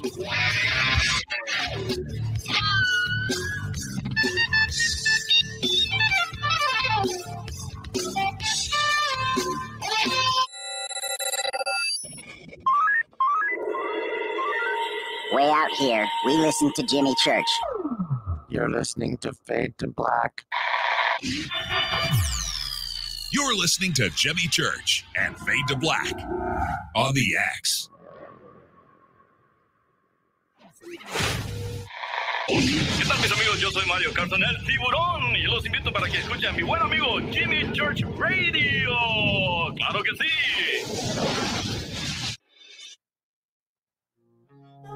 This is Jimmy Church of Fade to Black, and this year, June 18th, 2022, the Disclosure Fest Foundation presents the Mass Meditation Initiative.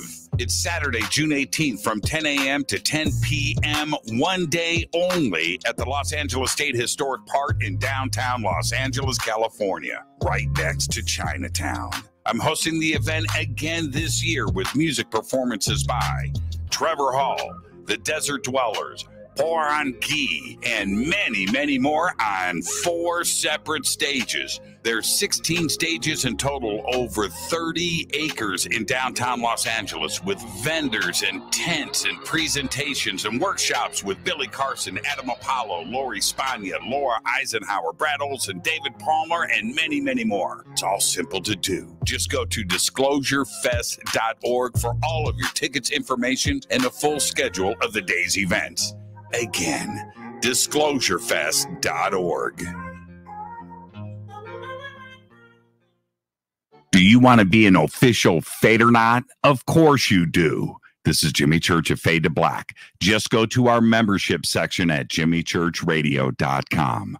Fade or Nots. When you think about the future of our country and where we're headed, do you wonder about the food supply? I do. Disruptions in the food supply chain could be disastrous, and they usually occur with little warning.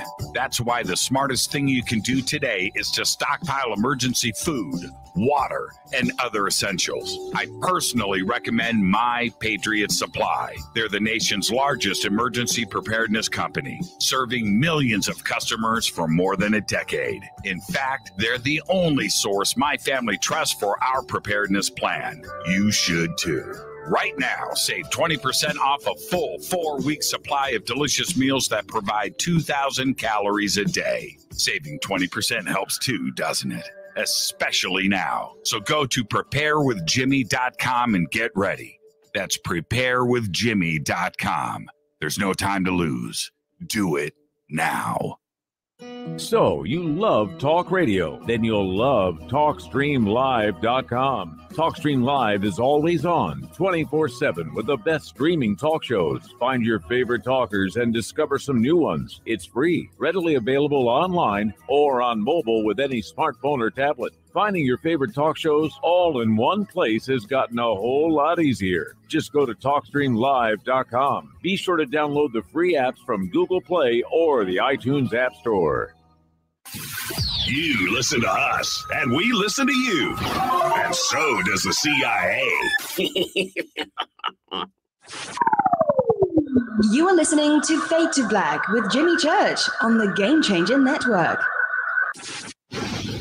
Oi, oi, I'm Reese Evans. You're listening to Jimmy Church. This is Revolution. The revolution will not be televised. The revolution is on radio. Ciao.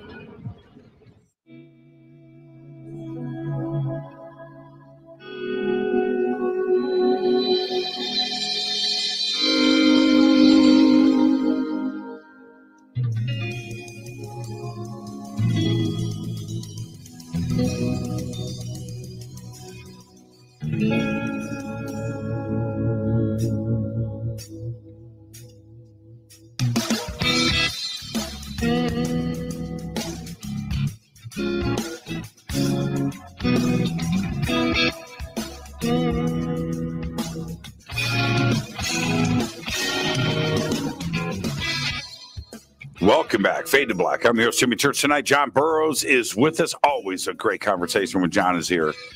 We're talking about the UFO hearing, and I'm going to get straight back to it. Right before the break, John, we were talking about frequencies and terahertz specifically. At the end of the hearing, I could have this wrong. I don't have my notes in front of me. I think it was Adam Schiff, brought up frequencies and communications. And if there was an effort to communicate with these objects, and if we knew what those frequencies were for either control or for communication. I found that a very interesting and perfect question to ask. Do you think we have a lock on with what these frequencies are? And, there's all this conversation about terahertz and electromagnetic frequencies involved with these different UAPs and UFOs. Do you think that the Air Force is aware of what these frequencies are? If you look at Condign, they identify some of it. I mean, some of that report's still classified as far as I was told. But you just have to look at, and there's so much that we could talk about on this, but you have to go back to looking at what Gary Nolan and Kit Green were looking at, the mind itself, and the effects UAPs have on the mind. Well, why would you want to, know the effects on the mind unless you were trying to figure out, was there communication? You know what I mean? Right. You'd have to ask, well, one of the questions was, or what they were looking at was, what was the mind that way prior to the interaction, or did it happen after the interaction? But they were looking at, the effects on the mind. They were looking at the effects on DNA, as far as how it affected a person when they got close to it. They openly said they were studying over 100 people. Well, that means there's been at least 100 interactions, confirmed interactions with UAPs, as they call them now. So yeah, I mean, the funding is being allotted. I mean, that's being looked at. DARPA is working on telepathy, where you can communicate with each other without, using a radio or anything. They're working on being able to transport yourself from one place to another, like Star Trek. There's so much that's out there that they're working on. They just haven't clarified how far they've gotten with it. But yeah, of course, the frequencies make a huge difference. The other part to this, which is, it seems that, now I don't have all of the facts, and I don't think any of us do, at least in the UFO community, that the Tic Tacs involved, these UAPs with the Nimitz incident, certainly had access to the cap point and where Fravor and Dietrich, where this cap point was identified for them in their mission, and they were there waiting for them.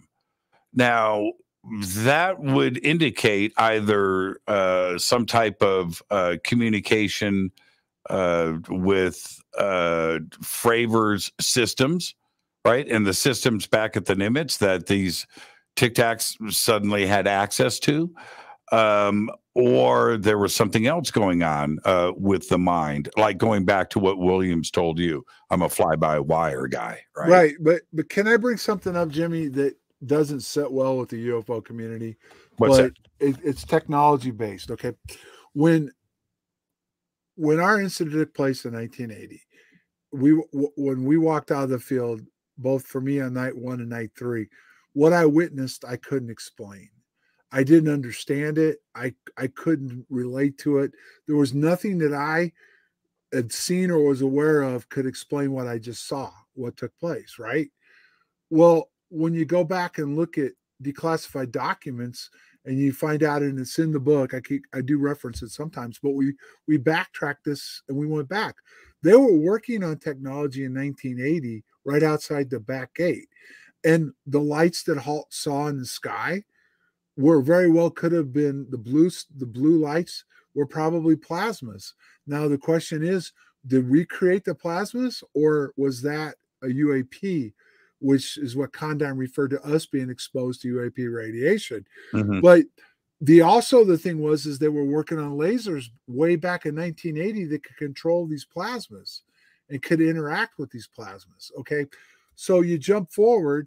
Remember now, one of the videos, which no one's ever touched because it would hurt the case a little bit, was the pilot said, "Dude, that's a drone. That's a whole fleet of them."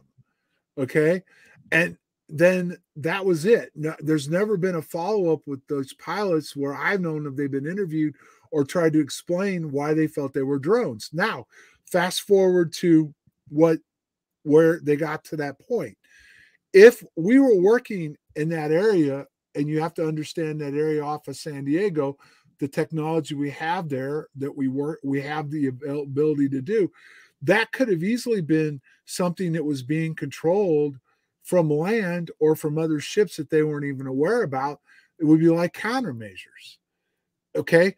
And what they finally admitted after this all came out, they finally admitted that the radar could be manipulated. Okay, so there are countermeasures and technology that can jam and manipulate the radars on what you're seeing and how it's going. And if you've got these countermeasures that you use to throw off sensors and radars and everything else, you can also use that to see what the pilot thinks he saw and what went on.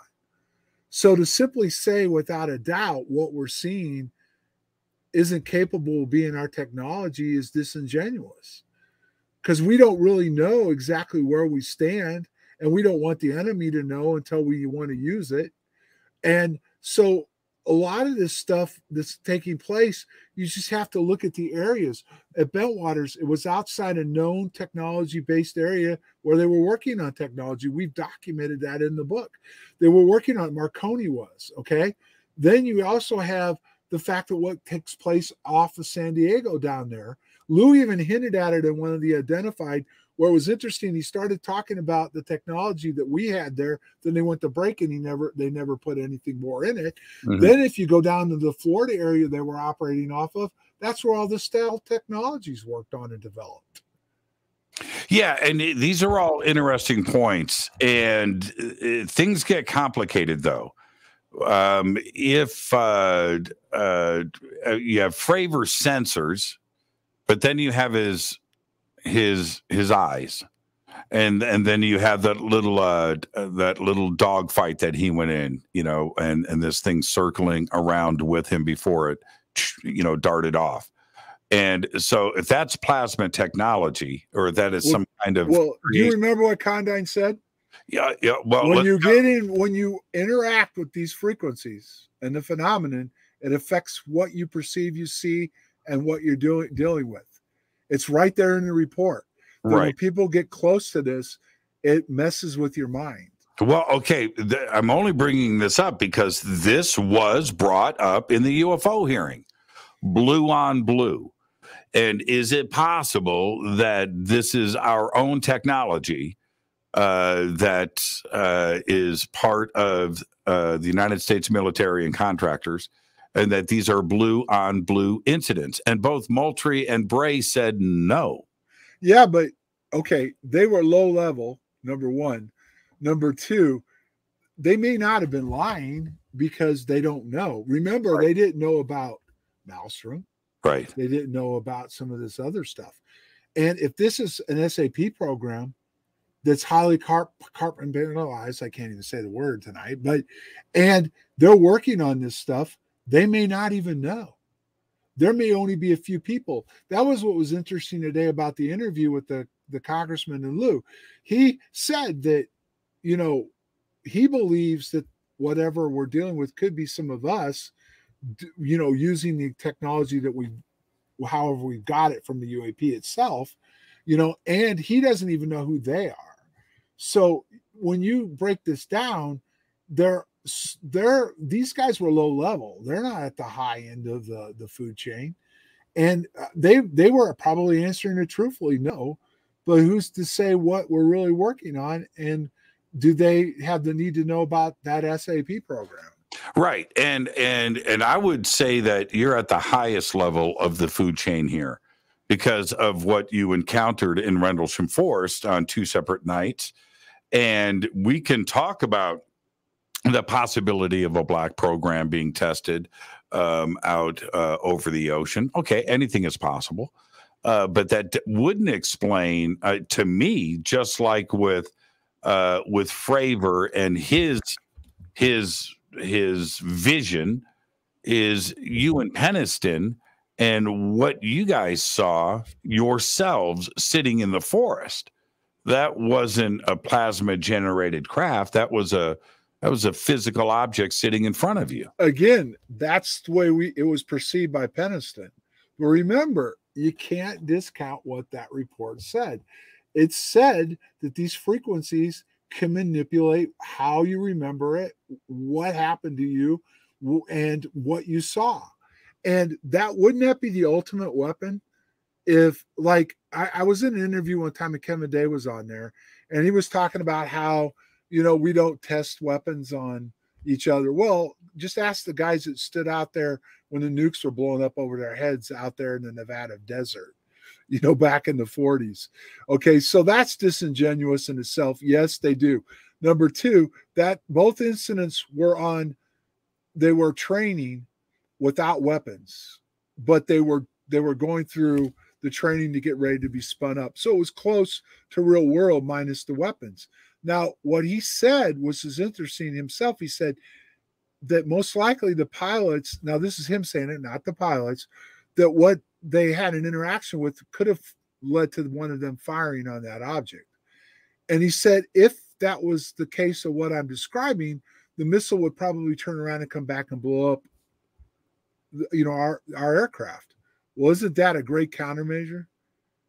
Just in itself, that you would be able to have the missile not lock on to something, but they would fire at it, and then the missile would come back to mama, You know what I mean? It blew up the aircraft. Okay, so do we?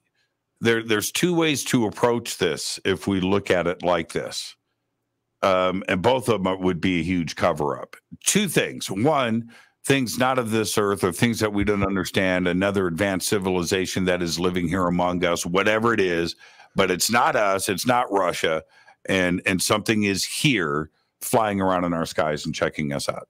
Either that, right, or B, that this is technology that is our own, and in this very complex situation that would have to take place, which is testing from a government contractor, Lockheed, Raytheon, whoever it is, unannounced to a carrier battle group, unknown to the servicemen and women of that battle group that could be put in harm's way. I mean, think of how crazily this could have gotten out of control, and accidents do happen, and that would be a cover-up that would be huge, and nobody has leaked it yet. Is it possible to keep that kind of testing with the battle group and ongoing? Chad Underwood, the Roosevelt, where these incidents are ongoing. How can you keep that as a cover-up? And that would be a bigger story maybe than ET is here. But is it a cover-up, Jimmy? I mean, again, what is national security? That's the biggest holdup on all of this. But the point being is this: I firmly believe, based on Condign, the reaction I got from the MOD, the reaction in the hearing to the question, that there is some kind of intelligence out there. And they've now decided to call it a UAP, which may be valid because of what a UAP is. If you go into Condign, and they do describe what very possibly a UAP could be, having to do with frequencies and the interactions with it. So then what the FOIA I got, which is in the book, the question, the way it was answered in the hearing, is we are working on technology based off of a UAP. But the question that's not been answered is, what is a UAP? Where is it coming from? And of course, they're going to hide whatever we've developed off of it. And they're not going to admit what a UAP is, because if they started getting into that, then they're going the other side, whatever they do or don't know, that would open up a bigger window for them. That's exactly what the response from the MOD was to my FOIA question, was simply, we're not going to tell you anything because we do have information available on this. We are working on it, but we can't release any of this information for these reasons. And what did they do in the hearing? They immediately said, we'll go behind closed doors to talk about this. Now, again, that's still a need to know, and that's a subcommittee, so they're not going to get the high-end briefing, number one. And number two, the guys that are giving it probably don't have all the answers themselves. So if let's explore this just a little bit. I'm trying to get answers here. Right.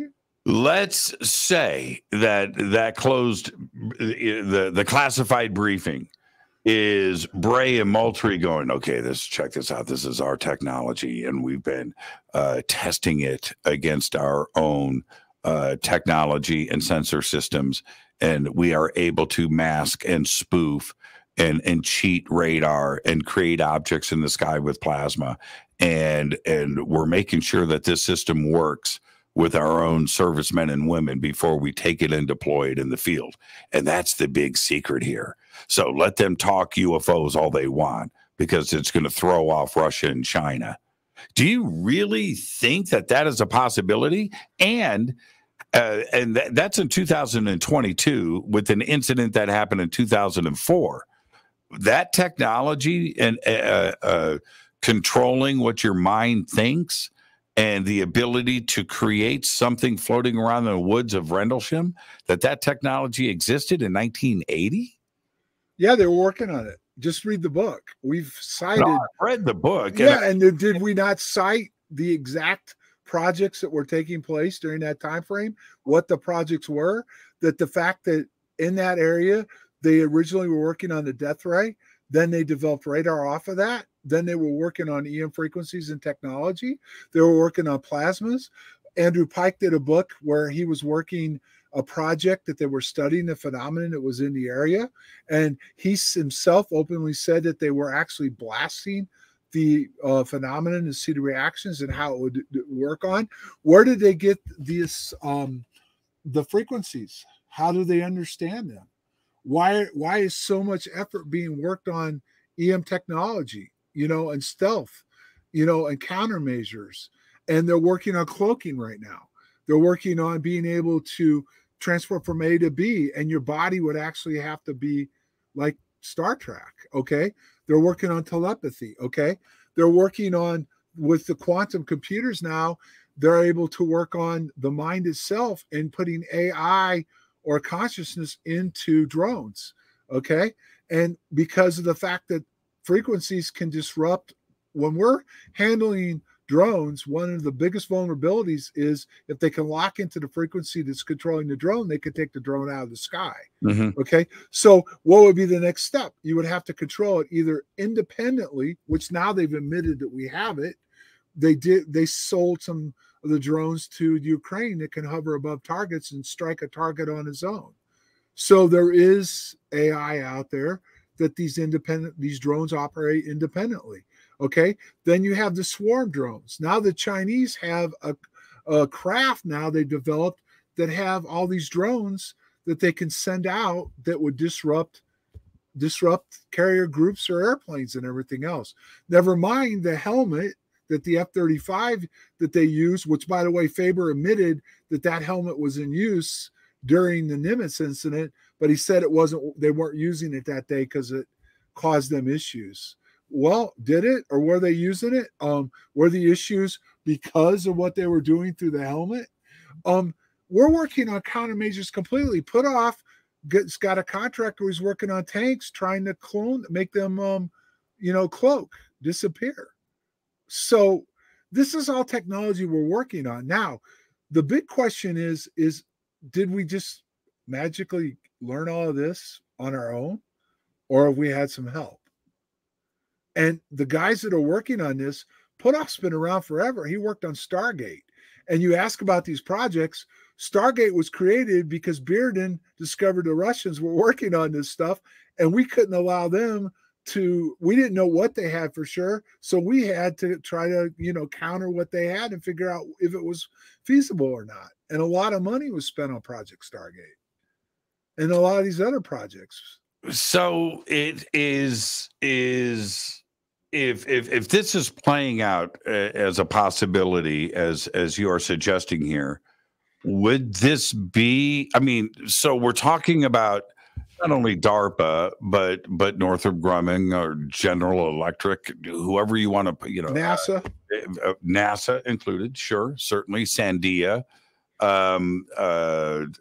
these different not only corporations in the private sector, but branches of the military that have a technology that could manipulate the mind, manipulate vision, manipulate radar, all at the same time.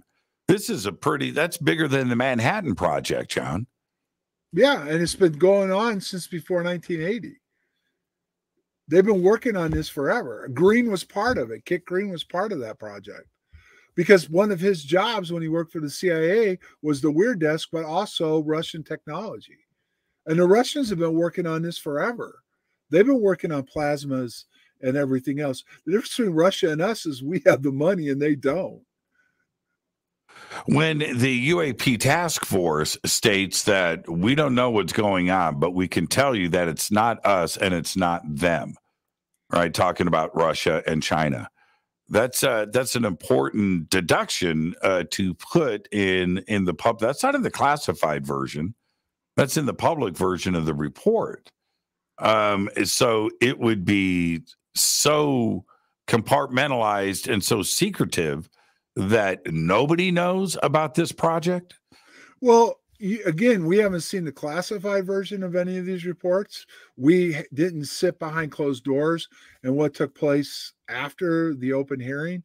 But Yeah, think about what Reed wanted to do, just what little they gleaned from Bigelow's funding. What was the first thing he wanted to do with the information, which they've never went public with, if you think about it? Why did Reed want to make that information into an SAP program? Well, okay, so, but certainly Marco Rubio and the other members of the Senate Intelligence Committee have read the classified version of the report, and they have been talking to the different branches of the military and the different intelligence agencies. And if they were exposed to this information, there would be no UAP task force. In fact, it would be case closed. Not necessarily, because number one, you have to understand how much information are they given. You know what I mean? What they have to have a need to know. And then they have to get the people in these departments to open up to them. And what's going on here right now is pretty simple. They're not getting the information. The Air Force is not cooperating. And from what I understand, there is a task force already working on how much of this through the IG, because remember, there was implications brought up about the IG and looking into what's being covered up and what's being lied about. So why would you have an IG looking into what's being held back, what's being covered up, and who is the go-to person in Congress? I mean, who is McCain would have been when he was around because of the committee he held and the years he was on it. But who can you zero in on now that would have the highest clearance and the highest need to know? Okay. So, and then with all of this in this conversation, let's go back to the first segment of the show tonight when you brought up the Space Force and tracking these objects coming from deep in the solar. Well, no. They never said how they were tracking them, and they never said where they spotted them. They didn't say it necessarily was in space. It could be right down on planet Earth. Well, it could be both, of course. Right. That's what I'm saying. We don't know how they're tracking him, where they're tracking him. They're tracking plasma created technology from our own military. That doesn't make any sense. It would make sense if okay, you're a radar operator, you're running a satellite and the data comes in. You don't have the need to know what it is. You're just taking the data and it's getting passed down. Now, where the data goes to, the department that takes this data is the key to this, because they're the ones that would know the most. They're the ones that would know what was going on. And of course it makes sense, because the Soviets and the Chinese have satellites and they're tracking stuff. So they're going to want to know exactly what is picked up, what isn't, what is perceived as, and everything else. And these are all things that the UFO world doesn't want to talk about. And if you bring it up, then you get a cold shoulder from them. Well, everything needs to be on the table. Everything needs to be on the table. But I will say this, as we're going to head to a break in about 15 seconds. There's 50 billion Earth-like planets in the Milky Way that can support life. Rocky Earth-like planets in the Goldilocks zone. And it's a numbers game, John. There are thousands of advanced civilizations that are aware of this planet, this beautiful blue gem that we live on. So some of this could be what you're saying, our technology, and this is stuff that we're looking at. Where we got the technology from and the ideas, is it backwards engine? That's a whole nother conversation. But there are all kinds of civilizations with their own technology visiting this planet every single day. But here's the thing I'm going to ask you, Jimmy. You said, how could the government be covering up from people working the job, like the people behind the satellites, the pilots and everything else? How have they been able to keep this secret? As far as if there's other civilizations that are here and visiting us, why hasn't it ever come out with them identifying who they are? Well, okay. I'll answer that question when we come back after this short break. This is Fade to Black. I guess tonight, the one and only John Burroughs. This is one of our phone conversations live on the air. This is awesome. John, you stay right there. I'm your host, Jimmy Church. This is Fade to Black. More with John after this short break. Stay with us.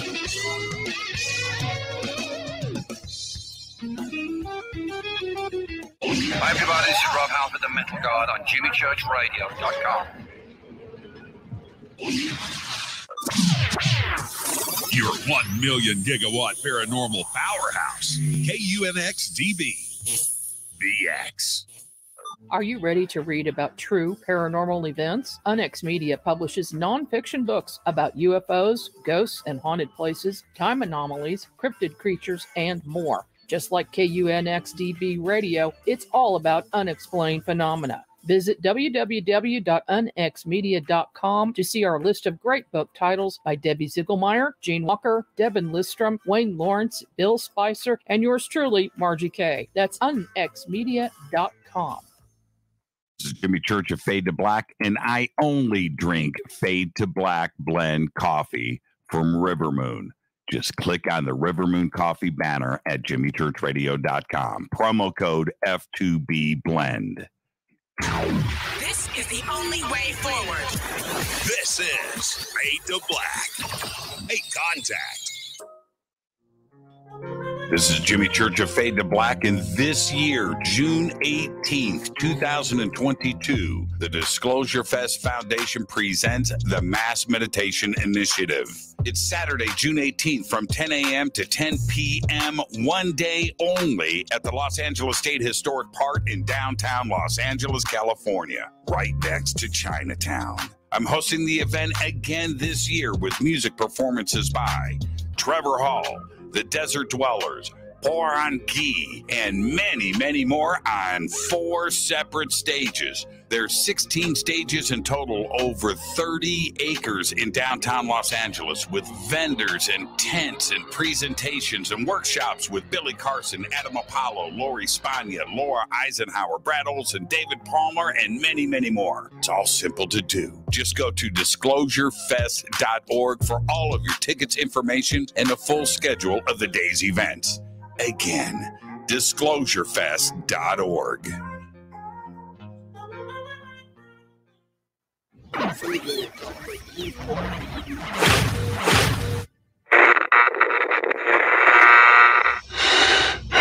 You want to know a secret? I love ponies. I really love ponies. I'm serious. I couldn't stay sane without ponies to brush. Why Fade to Black? Because you never got that pony. Damn it. This is Fade to Black with Jimmy Church on the Game Changer Radio Network.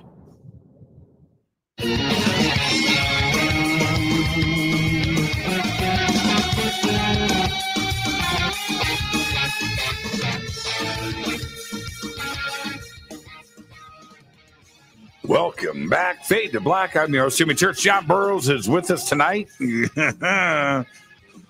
Thanks, John. I'm going to have some nightmares tonight as I go to bed. Man, too much to think about, man. You've got my head swimming here. Now let's go to some post-hearing comments. I know that I didn't see the conversation with Burchett and Lou Elizondo, so I can't comment there. But I did see Burchett's big blow up after the hearing. And he was an audience member, right? He wasn't part of the committee asking questions, but he was pretty inflamed. And he said something to the effect of that this hearing was a sham, that this is a cover up on the American people by our own United States government, and the deception has to end. This is a cover up. And that was a pretty extreme statement to come from Burchett. What's the cover-up? The cover-up about E.T. and what may be going on in the skies, or something else going on with our military? Well, okay. Now, the interview you did with Lou today, at the end, they did their goodbyes, and he said he's talked to Luke quite a bit. Now, remember, Lou and Mellon have been up on the Hill. They've been priming these guys. So based off of probably things that he's heard, you know, military stuff he's may know or doesn't know totally exists, different things that Lou and Mellon have talked to him about, he didn't feel the hearings were fair to the American public. And the bottom line is that that's what we started the show with. What is fair and what isn't? What did Mellon say? He said we have to find a fair balance between what the public needs to know and what's national security based. Okay. But there's one other aspect that he did mention, and whether he's directly involved with it, Justice, Lou, and some of these other guys, is the development of the technology and where we're going. And this is the big question. How far are we? And how much more money do we need, you know, in an open budget to make this work? Because we have to, some of it has to show up in a regular budget, okay? But Jimmy, there's something we never even touched on tonight that I want to briefly hit.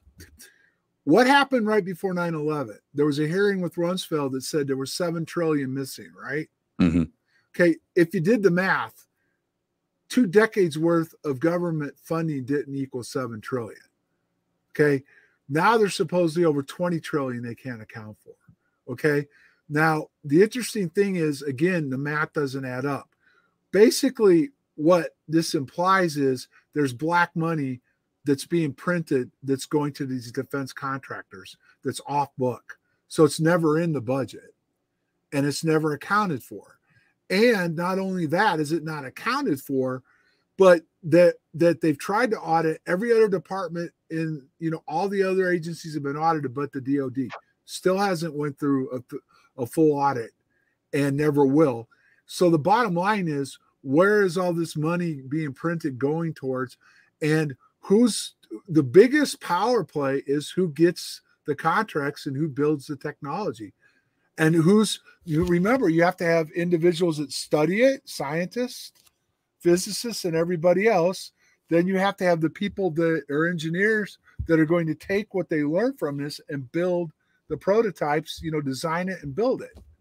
And there's plenty of proof going on that this stuff is going on. Okay. There's plenty of documents out there that support there's a black budget, there's SAP programs, and that there's technology that the public and most of Congress don't even know about. So back to Burchett's comments, and thank you for that. And you're right. The money appears to have just disappeared. And where'd it go and what did it get spent on? I mean, it's the budget of the world, right? It's the world economy is missing, and that's a lot of money. But what is the cover up of? That's the thing. What is Burchett referring to? And is Lou Elizondo and Chris Mellon, their focus on these objects in the skies? And this was a UFO hearing, according to Andre Carson, not UAP, a UFO hearing. And we know what UFO means. Now, so what is the cover up? Is the cover up about contact with ET, or is the cover up about black budgets and money and defense technology? Well, you could add the besides the cover up of all that, you could add the fact that they're not really admitting to anything they know. I mean, if you really looked at the hearing, there was really nothing learned from it other than, yes, we have videos. Yes, there's stuff in the sky. No, we're not totally aware of what it is. And again, depending on who you bring in, these guys were probably pretty much honest. They got what they needed to know. They played their role. The question is where you have to go back to is who would know the most? That's the person you need to bring up on Capitol Hill. Who would know the most of this?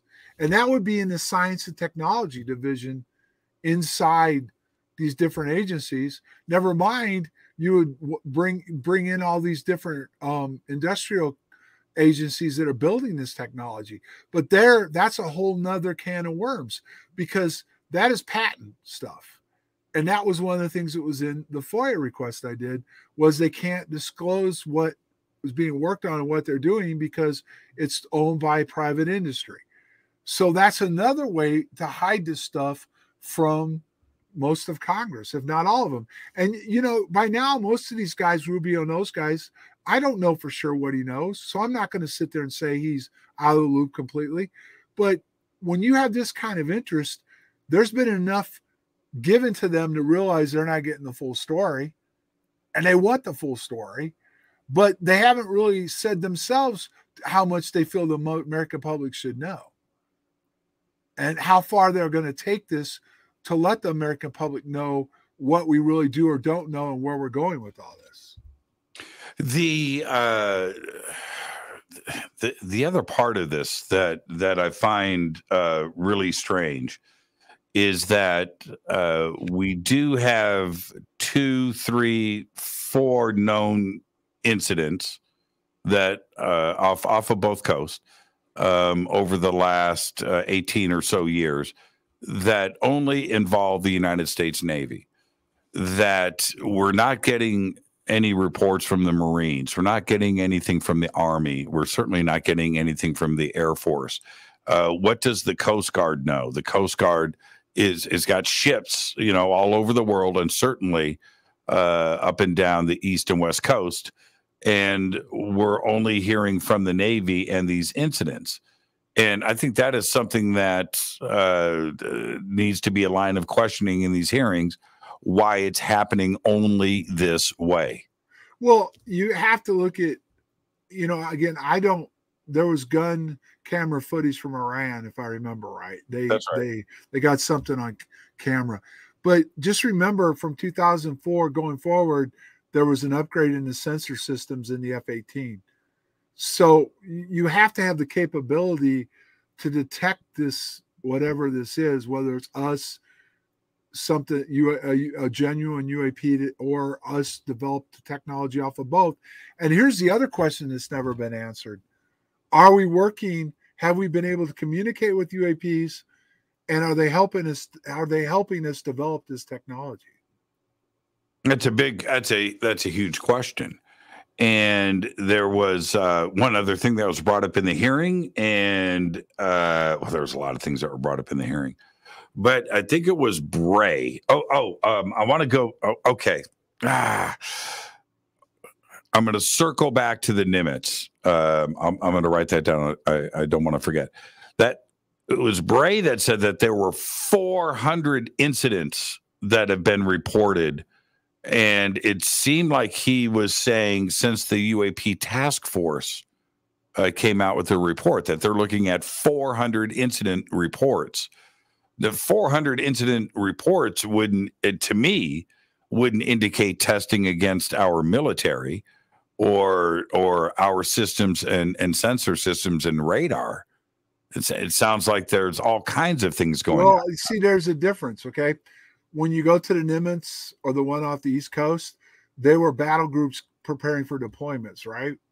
So that would be probably, and I'm just saying this because I'm not an expert, but if you think about it, you have to do R&D. So you have to research and develop it. Then you have to put it out there to see how it operates.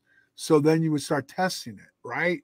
Now, what's taking place now, because you got to remember at 2004, we're almost 20 years in, we're 18 years past 2004, and another 8 to 10 years.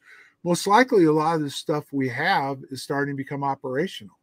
Now, here's an interesting point. If you draw attention to something that people are going to start seeing, then you're going to start getting more reports. So you're going to have a better understanding of what they're seeing, what they're reporting, how they're reporting it, and what it's doing, so they'll be able to know how to use it better. Because you obviously, you may want it to be seen. Sometimes you may not, but there may be times when people are seeing it or being picked up by certain ways that the technology hasn't been quite tweaked the way it needs to be.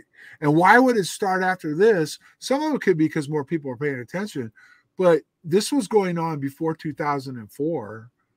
So, but you have to go back and you're going to have to break this down. Because they say it happened around military bases. You're going to have to go back and look at what we had at these bases. what we had where these two task forces were, what we had over in the Middle East where certain things happen. You have to understand what we have available, the capabilities. Never mind that we made huge leaps in the last decade in quantum computing and our ability to generate power with the smaller units to generate the power necessary to do this. Where before we were limited more in what we could do based off we had to have a large power source. And now these ships are working like the Zumwalt class that they only made 3 of.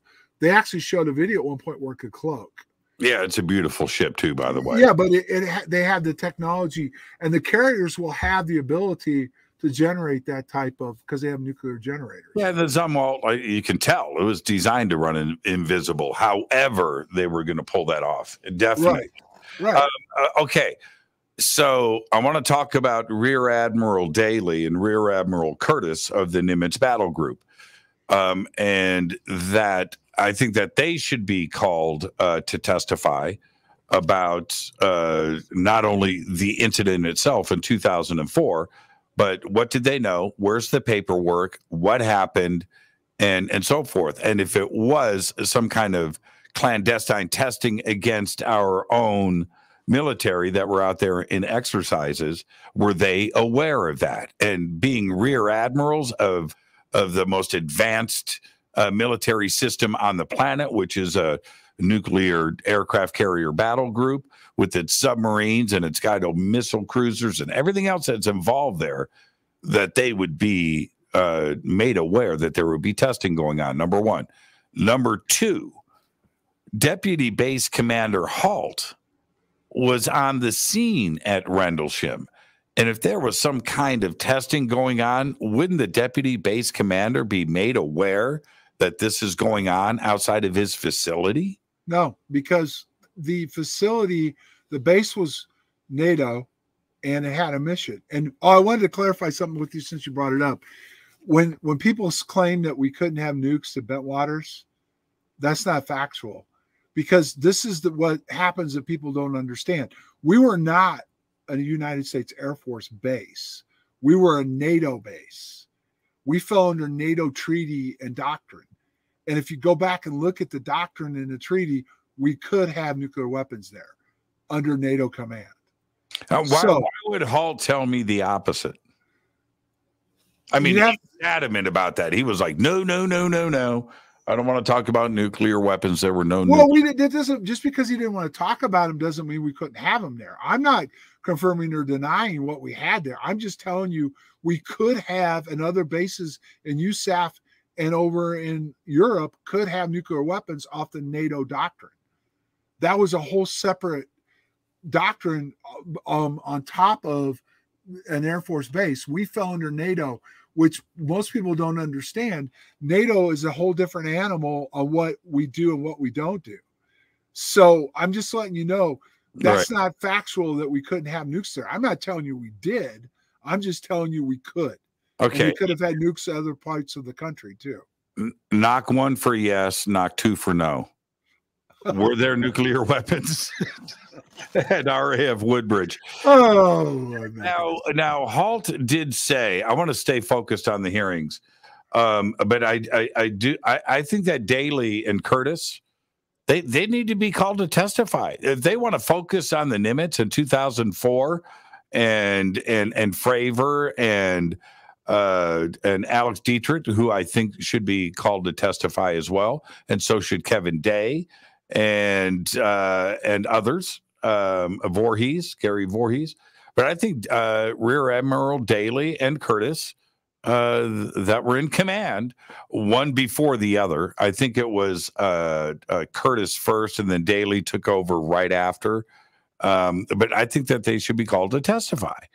And then there were the statements from Halt, circling back to Rendlesham, where I think he took things a step further. You know what I'm about to say, that he saw craft beaming lights down on the weapons depot.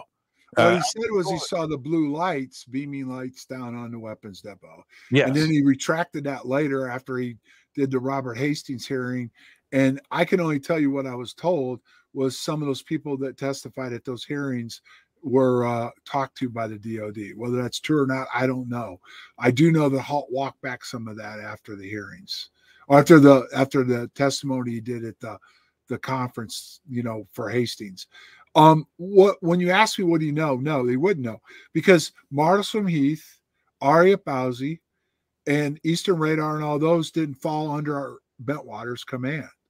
So if Marconi and the United States government were working on, different testing and technology outside the back gate, no, they wouldn't have to notify the base. Now, what I was told later on, Williams was brought into the loop by Gabriel.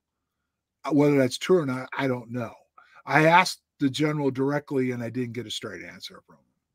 That if he did find out more later, it was just like what are these frequencies? Well, I'm a fly-by-wire guy. Mm-hmm. You get to the point where when you start getting into the meat and potatoes and stuff, I don't have a need to know. I'm not going to get to know, and he's not going to tell me. And that's how this is handled across the board. And so would the base directly need to know? No. Now, did something go wrong? Maybe, or maybe they just didn't think we'd ever see it. I don't know. But I don't think the first night we just happened to see something. And then when we reported it, radar confirmed something was there in the area and disappeared. And we went out there. Then that led to, obviously, people started watching the woods all the time. You know what I mean? And so you had something happen night 2. And then on the third night, when England showed up, according to Halt, and said it's back, that's when they sent Halt out to figure out what was going on. Now, would they send Halt out there if they knew what was going on? No. They would have just told the lieutenant, we're aware of what's going on. Just, because this is what happened with me. When I came back off of break, which was Monday, I got stuck on the East Gate for 3 days. And they brought a team in from Langley.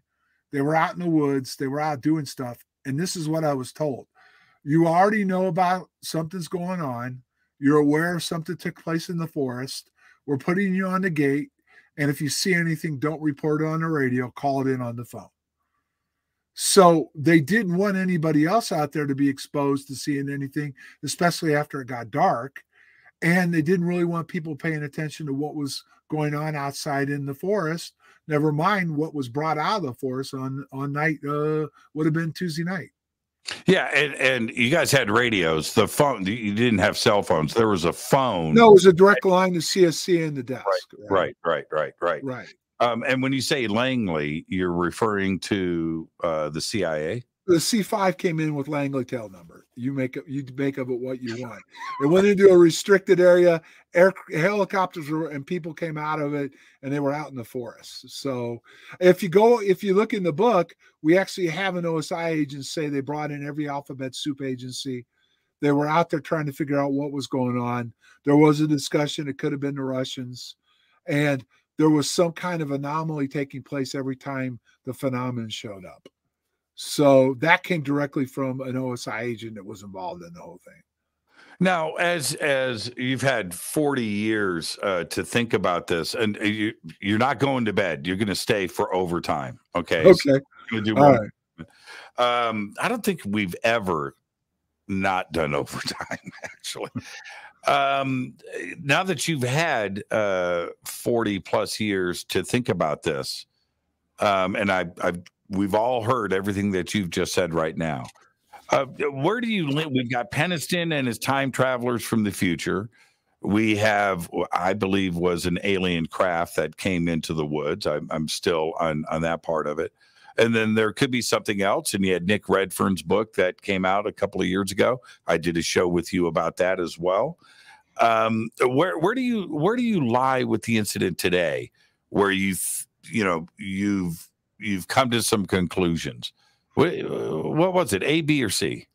Well, here's what I think, to the best of my ability and knowledge, based on declassified documents, Condign, which was declassified, and my interaction with some people behind the scenes. Okay. And there was definitely, and not only in Rendlesham, but in other areas of the world, including Skinwalker, there's definitely a phenomenon there. Okay. And what we dealt with was that phenomenon, no doubt. But what we also dealt with was the fact that the government was aware of this phenomenon and they were doing research on the phenomenon. And the question is, at that point, based on the stuff that we've uncovered, including the fact that they were actually beaming EM frequencies from the lighthouse into the forest area, using the tunnels to provoke the phenomenon. And it's very possible they were trying to, at that point, learn how to create, either control the phenomenon or create. It's kind of hard to understand, but if you have a real plasma or a phenomenon, or whatever you want to call it, could we duplicate it? And they were already working on the ability to do that, And so we had an interaction. Myself and Adrian Bustinza on the third night got as close to it as anybody. According to Adrian, I disappeared. I went into it and disappeared. He had to come over the top of him. Now, Peniston recounts over the years has changed, but he tells you what he remembers. And if you go back to the citizens' hearings, he did admit that the VA did give him some disability based on injuries, based off of the encounter. But Adrian and I got close to it, and we've been compensated for our injuries, for whatever we encountered. Now, the big question would be, did we encounter the real UAP? Did we encounter something we were able to replicate, or we're working on replicating, or what, or was it both? Because I was out there 2 different nights. So, but there is some kind of intelligence out there that we're dealing with. Condyne confirms that if you just read the report. Their government, British government's aware of it. They're working on developing technology off of it. And BAE Systems is part of our, our industrial area too, based off of Northrop Grumman and, and stuff. So they're working on this. There's no doubt. So a lot of this technology that we're working on is coming from what a UAP is. Now, the interesting thing was what they were interested in me, how it affected my mind, my DNA, what they felt I may or may not be able to do from, it. And one of the things that have come up to me that stands out to, like, they're doing Skinwalker and they're doing some of this stuff. Do they have the right people there? In other words, if some of us really truthfully have some capabilities to attract it, are they even bringing the right people into these areas to see if this will show up? Because when I was in Sedona one night, when we were out there, we definitely had some strange stuff take place. Man, I had one crazy night, a Friday night in Sedona a couple of months ago. Yeah. Dude. Oh, okay. I've got to take a break right here. We'll come back for overtime. But John, we're at the airport, up on the hill. Yeah.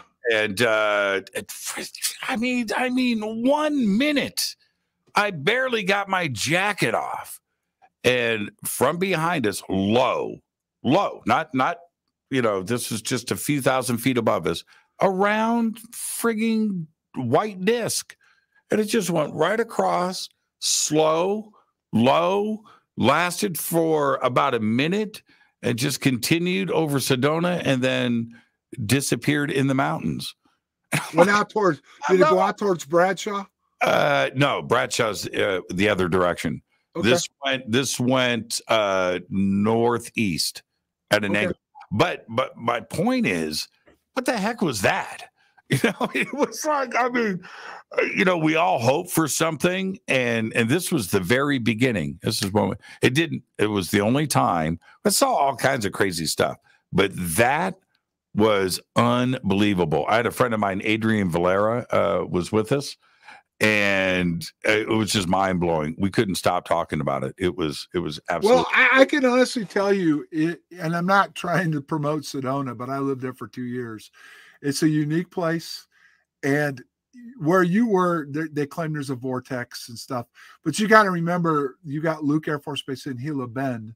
So when you ask where some of this could have come from, it could have been something from down there. But If you go out in the Bradshaw Ranch area, there's a particular mountain, like a little bit higher elevation an area, and you can see down in the Cottonwood and then up over the haunted area, the town that sits up on top of the mountain. If you go up over the hill, you go between Cottonwood and Prescott, there's all kinds of stuff that's always going on. Not every night, but there's stuff that goes on. Man, what a beautiful town, too. I mean, just breathtaking. Let's take our break right here. This is Fade to Black. I am your host, Jimmy Church. John Burroughs. We're heading straight to overtime. This is Fade to Black of the Game Changer and UNX Networks. I'm your host, Jimmy Church. We'll be right back with John Burroughs after the short break. Stay with us.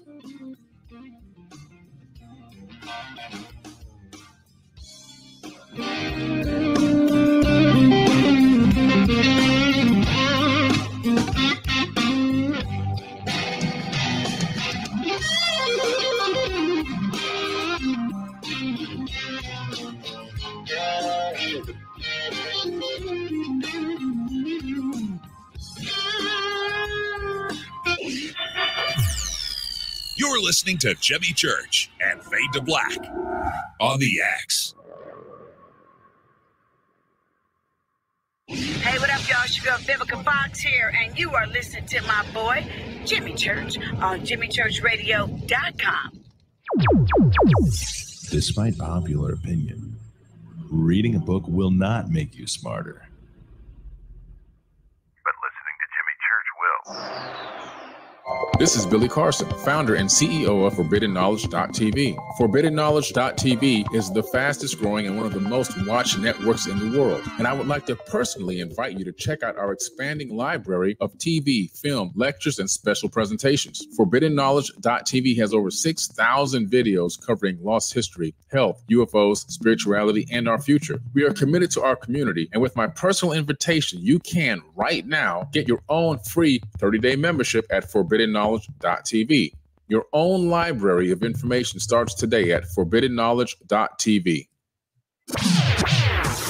Your 1 million gigawatt paranormal powerhouse, KUNX-DB, the X.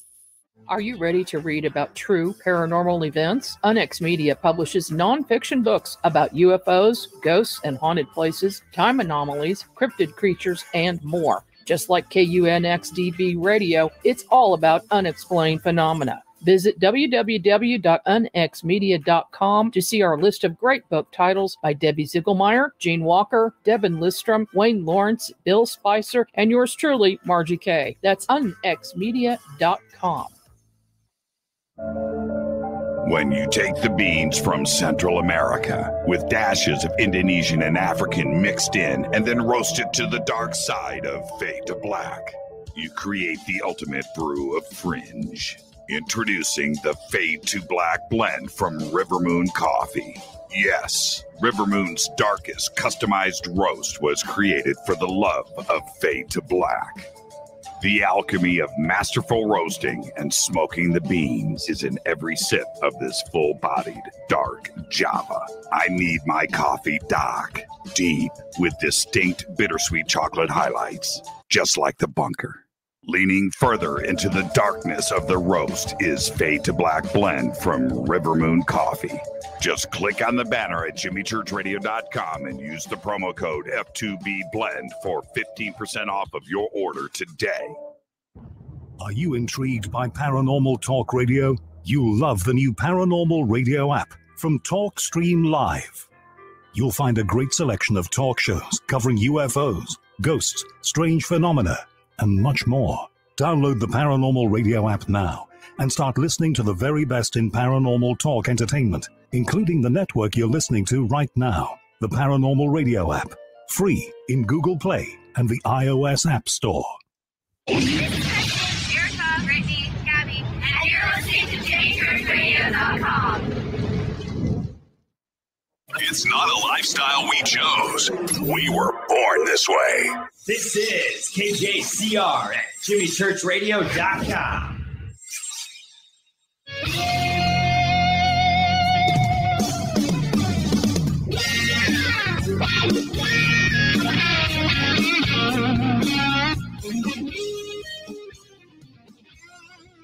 Welcome back, Fade to Black. I'm your host, Jimmy Church. Great night on the show. What an awesome way to close out the week. John Burroughs is here. We're heading into overtime. I'm your host, Jimmy Church. This is Fade to Black.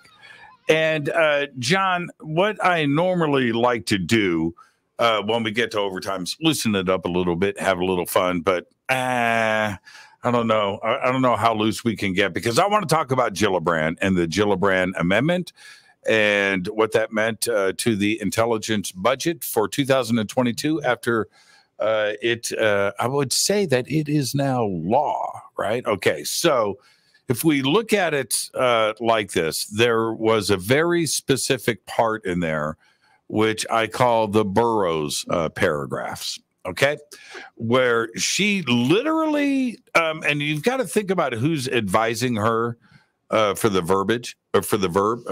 Is it verbiage? Is that the words that would correctly, the nouns and the verbs and everything? The sentences were very specific and knowledge-based on the subject. And in these Burroughs paragraphs, they specifically cite reports of injuries caused by UAP and the health care of those that do encounter UAP. Now, I thought to myself, that's pretty specific, right? What is it that she knows? What are the incidents that are going on that we don't know about yet? We know about you and Rendlesham, but other cases, right, that are brought forward. And, of course, the VA has to get involved. But this was specifically added to the amendment. And when you read that, what went through your mind?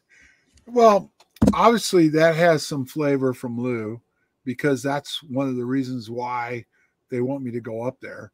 I kind of got it was a twofold feeling why they wanted me up there. One, they wanted to show the fact that there is proof that I was injured at the incident, even though no one's really admitted what the incident was, what happened to us. So that would show a cover up. You know what I mean? That the government actually tried to cover up what happened to us as far as the injury portion of it, you know? So, and that's one of the reasons why I would be willing to go up there would be, and again, I find this funny that now they're talking about immunity, and Lou talked about that in his latest interview. They don't have to give these guys immunity. They just have to go behind closed doors and they can discuss classified stuff. They don't have to give these guys immunity for them to open up. So that's kind of misleading in itself. Now, if you want the public to hear about it, then you still don't have to give them immunity. You can basically, as you know, the president can declassify anything he wants. So they can make whatever you testify to behind closed doors, they can declassify it and allow you to talk to the public about it. But my guess is, because what was interesting about my case too was when we did the citizens hearings, the only person that knew about the classified records section and everything else was the congressman from Maryland. He was an older guy, and he knew about what I was talking about, and the documents I presented to the committee, they were real. And so his aide came down and talked to me and got in touch with Cheryl Bennett about what was going on. And his point was, we know about this stuff because my district is where all the secret stuff takes place. So therefore, over and over, we have people that are injured in different things that we can't get headway with until we can get the government to handle it behind closed doors or through however they want to do it. So that was one of the problems they were having somewhat with my case, was they couldn't give me a total review because they couldn't have access to the documents they needed to make an assessment on what took place. And eventually it was taken care of. So yeah, there's people out there that are injured. There's people from Bentwaters that have injuries from it that deserve care. And that's what I care about more than anything. This other cat and mouse game and national security, it's fine, whatever. That's their business, not mine. Okay. But my concern is I do believe people that have had encounters that have problems with it should be compensated and taken care of. And so, thank you for that. Except the question was, what was your reaction, and why do you think Gillibrand specifically had this added to the amendment? Because I think they'll eventually get to that. I think they will. And I think one of the things they'll bring up is Skinwalker, because, I mean, that was very stunning to me when George Knapp and what is it, Corbell or whatever his name, Corbell first talked about it when we interviewed him, and then Knapp confirmed it, was that there was special operations brought in. So this was a government operation at that point when they brought special forces in, and they had an encounter with the phenomenon, and the phenomenon followed them back to where they dispersed to, number one, but number two, some of them had injuries. So that one was not admitted to by the government as much as Knapp and Corbell stated that that's what took place. So the thing is that there are people that have had interactions and they have health issues, and it's really tough to get care or get compensation if they won't admit to anything. In my case, I had a hell of a team between Cheryl Bennett, John McCain, Pat Persconia, and some other people behind the scenes, you know, that helped, that got me what I needed to have to continue to be alive today and be able to function. But there's so many other people that deserve that. So no, it doesn't surprise me. But the real question is will they be willing to do that? Because if they bridge that gap and they admit people have been injured by that and acknowledge it, that is a form of disclosure. Is the altering of DNA, and specifically maybe in your case, is that an injury? That's a good question that no one's ever asked Nolan.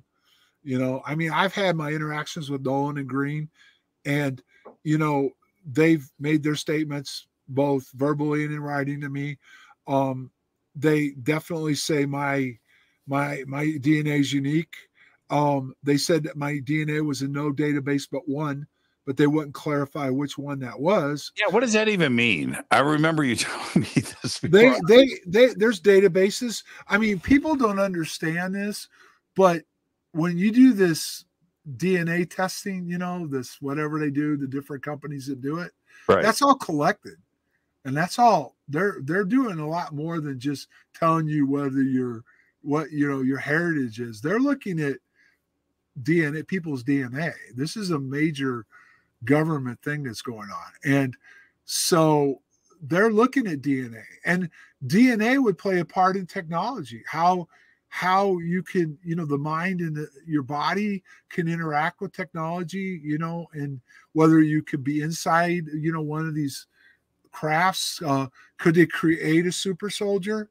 Do you know what I mean? Based off of DNA studies, you know, because they've already openly admitted that they're creating, you know, they can create from an embryo, they can create what they want. You know, there's so many things that are going on right now as far as, you know, using the mind, consciousness itself in controlling the weapons, putting in an AI, you know, and all this stuff is going on. And most of the general public doesn't even understand that it's going on. You know, they don't even really realize where we're going and the ramifications it could have on humanity. Did Kit Green suggest to you that your DNA was altered? No, they just said it was unique. And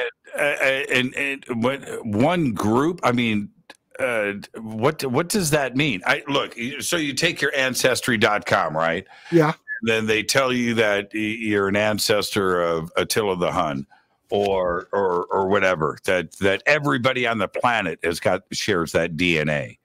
Okay. So if they're telling you specifically one group, what does that even mean? Alien DNA? What did they suggest?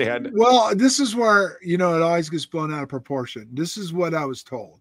And again, I have no way of confirming this other than the fact that there was two ways they got my DNA. They got it when I had my surgery, and they got tissue, and the DOD did.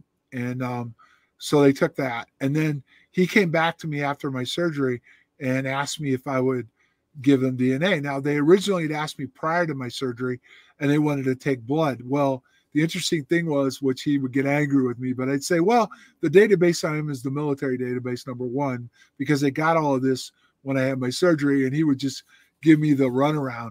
But ultimately, when they asked for my DNA the second time, they just wanted saliva. So why did they not want my blood the second time? So they already got whatever they were looking for, and they wanted to follow up further for whatever reason. Probably partially, too, because now I've consented to my DNA being analyzed, where before, because just remember, when you send your DNA in, you've consented to have it analyzed. Yeah. So there you go. What most people don't know is the VA's doing a study where they're studying all military veterans in their DNA. Every time you go in, they'll ask you if you'll cooperate with the test. But getting to the point is it was unique. According to Nolan, my bloodline goes back to Christ's time, back to the Christ timeline. And my actual heritage is not what you would think it would be. I'm native. It's all way back to the native, way back to that type of, that's my DNA. It's got nothing to do with like Norwegian or anything like that. And so it goes all the way back to the beginning of, or Christ. And I could go a step further. Again, I can't confirm this other than what they've told me, is that what they've said is, and I can make this more generic, is there are certain groups of people that come together, and when they come together, they create a child who then creates a new bloodline. And they said they know about this and it's taking place. So what does that all mean? I mean, I'm not really sure, other than it has to do with the government's funding this. So they want to know, and obviously we would tie it back again to, they want to know what happens to a person when they have interactions with UAPs. They want to know everything about them after. Obviously, they can't know about what you were all about beforehand. At least back in 1980, they weren't doing it. I'm sure anybody they have DNA samples now they take when you first come in. So right. Maybe you could get a before and after. Yeah, for the guys that have come in. And I actually had my DNA sample taken back in the Gulf War, but in 1980, that wasn't going on. So there's a lot of interest in DNA, bloodlines, the ability of what the mind can do, how, it can be used. The the bloodlines themselves probably would trace back, I don't know. Is it alien? I don't know. I mean, we can't ever even agree on how we came to be, right? You have the Adam and Eve story, you have the monkey story, so they're going pretty deep into this, and they're spending money that's coming from the taxpayer. In your regression therapy sessions, now I know some of this has been discussed public. I don't know how far you want to go with this, but was Kit Green part of those regression sessions? No. Interesting enough, but this is something that you can't prove with documents, but the whole thing, I started smelling technology back in 1988, because when they were doing UFO Cover Up Live, I got contacted. I got brought to LA. I met with the guy by the name of Kurt Brubaker, who had his own technology company. He had worked for GM. He'd worked for Learjet, and he had a technology company. And just the questions he was asking and where he was going with this to me directly led me to believe that he was looking at technology and our incident right then and there. And eventually I got pulled from UFO Cover Up Live. He pulled me. He didn't want me in it. I did the hypnosis that he went through. Bob Emenegger, who was the early, guy that, now there's new players, but he was a player back then doing stuff. And they brought this guy in who put me under, and the questions, some of technology and what was going on with it. And then after the hypnosis was over, he brought in other people, including Chuck Nacaro, who was working on technology at the time. He ended up working with Yoda, which is Andy Marshall, who was the top think tank in technology period for the U.S. government for decades. So they were looking at technology in Rendlesham back in 1988. Was there in the regression? I've just got a little bit of time left, and I've never asked you these questions. Okay. During the regression, do you remember? Are you conscious? Do you remember the session itself? After the session was over, not totally. Obviously, that was videoed, so I watched it. Right. But the thing about it was, and I'm just basing this on all the interactions I've had over the years, was there were things that took place in my hypnosis that led them to believe that I had some kind of interaction with whatever a UAP is. Right, and which is my question. So did it in the session? I'm so glad you know exactly where I'm going with this. Your DNA has been altered. You can read minds. I'm just letting you know, John. Okay. All right. Okay. All right. Did you reference aliens? Did you reference ET and contact in those sessions? No, it was referenced to this in this way. What we were dealing with something from the future. Mm-hmm. Okay. And they didn't really emphasize whether it was us or something else. Had come back to look at us. And the implications were something happened, something happens before, where they were that's affected the future. Okay. And that they were looking at this, they were watching, they were evaluating us and what was going on. So I can only assume that maybe it was what we were working on technology wise and what we were doing. But the interesting thing was two things that came out of this. One I've kind of hinted at, one I've never said before. The one thing was they're going to be back for me in the future. And that really brought a lot of interest from a lot of people. The second thing that was implicated was I may very well have been talking to myself from the future. Are you okay with that?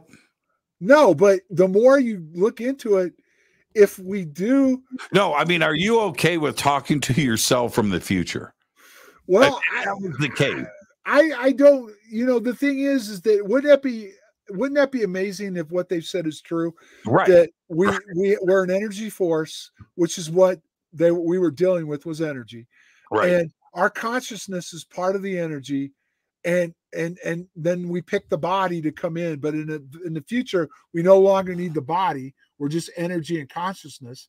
And wouldn't it be cool if you could interact with yourself in the future?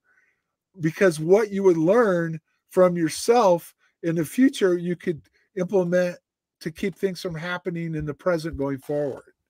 Now, if I time traveled, right, either contacted myself in the future or was able to do that into the past, you know what I'd be dealing with? I wouldn't deal with technology. I wouldn't deal with alien. I wouldn't deal with, you know what I would deal with? What stocks to buy. That's what I would deal with, man. You don't want to change. You don't want to go back and kill Hitler. You don't want to go back. You don't want to alter history. You just want to know what stocks to buy. Well, that's true, Jimmy, but think of it this way. You don't want to have a paradox. You don't want to melt down. I like my life the way it is right now. I don't want to go back and mess with it. So now I'm not a radio host. Right. But think of it this way, Jimmy. You have a daughter. Does she have kids? Not yet. Okay, but let's just say, for example, just say your daughter has children and they have children, right? Right. As we go forward in the future, was there things that we did with technology that caused a problem that could be averted to make things better from that moment whenever they change it going forward? Do you know what I mean? That's all I'm getting at. And so the butterfly effect from that, though, you may do that, right? You could fix a pandemic or you could fix you could do, but what if my daughter doesn't exist in the future because we altered something else and everything else changed and something else happened. Well, that's true, but what I'm just use your daughter's example, the future of humanity. In other words, what it appeared to be, which was bizarre in 1988, this was way before all this stuff on the internet and everything else, was they were concerned about something we had done that affected their future. Yeah, like buy the right stock. Yeah, well, yeah, that's But you know what I'm getting at? You know, humanity itself and what it does to us, you know, and everything else. I don't know what to make of it. That's just something I've never really talked about, but it was there. Yeah, that's fascinating. And I've only got 2 minutes left. I want to stay right on this. Okay. Peniston, you know, always felt that it was us from the future, that he was told that in the download, right? Yeah. That's what, we don't have a lot of time to cover it. He had a hypnotic session where that came out in his hypnosis. Right. After that hypnosis, that's when his story evolved. Right. He wasn't talking about any of this prior to his hypnosis. Were you aware of the time travel comments from Peniston when you had your regression? My regression was before his. That's my point. Mine was in 1988. His was 96. No, and that was one of the reasons why I took him seriously for a while. Right. You know, I took him seriously for a while because of the regression. It was taped. What I saw the transcripts, and some of the same things came out on his and mine. Now, nothing came out about binary, a download, or, you know, anything like that. It just simply was, there was a correlation with whatever we were dealing with was from somewhere in the future coming back to observe what was taking place. Wow, that is fascinating, man. That is and I definitely, it appears from the hypnosis and what people saw, I had an interaction with it. Absolutely incredible. Absolutely incredible. Okay, you asked me at the beginning of the show. I'm going to give you 90 seconds to answer this. I can stretch it to 2 minutes. You asked me at the beginning of the show what I felt about disclosure and the significance of the hearings and where we are today. I'm going to ask you the same question. Is what is going to happen in 2022? Is it what the media and the community and everybody else is expecting, that we're about to have a serious conversation about ET and UFOs? Do you think that this is headed in that direction? Well, I think there's two things to bring into this. Confirmation was what Bigelow said was going to take place. Definitely has. The next question is how much of this is going to be held back by national security? How much is Congress going to allow this to be? Number one, will they make it public, or are they at least going to get more updates themselves? And then how much of it will lead to funding? But the bottom line is, disclosure to me is they have to tell us where somebody in authority, and I don't necessarily think it has to be the president, but they have to come out and admit that we are interacting with some kind of intelligence.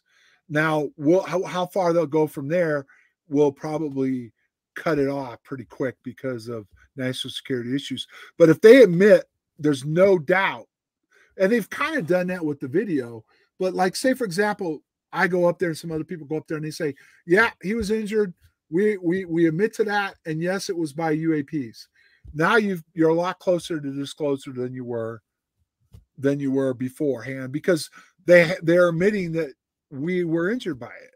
So that is a step closer. The next question is, how much farther will they go about what is it and what are we learning from it and what are we doing with it? John, thank you so much. And the links for John's book are below, over on our website and throughout social media. John, it's been a crazy 40 years, my friend, and I hope that we get some answers here soon for you and for the rest of us. Thank you. Fingers crossed, Jimmy, but don't hold your breath either. John, we'll talk tomorrow. All right. Talk to you later, Jimmy. Yeah, behave and be well. John Burroughs, what a great show tonight. It was a perfect show. John Burroughs and his book, the links are below, and they're over on the website, of course, and we have them on social media. Go and read the book. It's an amazing read. I'm your host, Jimmy Church. Tomorrow night right here is Fader Night. It's open lines all night long. Fade to Black is produced by Hilton J. Palm, Renee, Dennis, and Kevin. Announcers are Steve Harder, Gene Vito, and Mark D. Kovar. Webmaster is Drew the Geek. Music, Doug Aldrich. Intro, Spaceboy. SpaceboyMusic.com. Fade to Black is produced by KJCR for the Game Changer Network, and this broadcast is owned and copyrighted 2022 by Fade to Black and the Game Changer Network, Inc. It cannot be rebroadcast, downloaded, copied, or used anywhere in the known universe without written permission from Fade to Black and the Game Changer Network. I'm your host, Jimmy Church. Until tomorrow night with Fader Night, I want everybody to be safe. It's time to fade to black.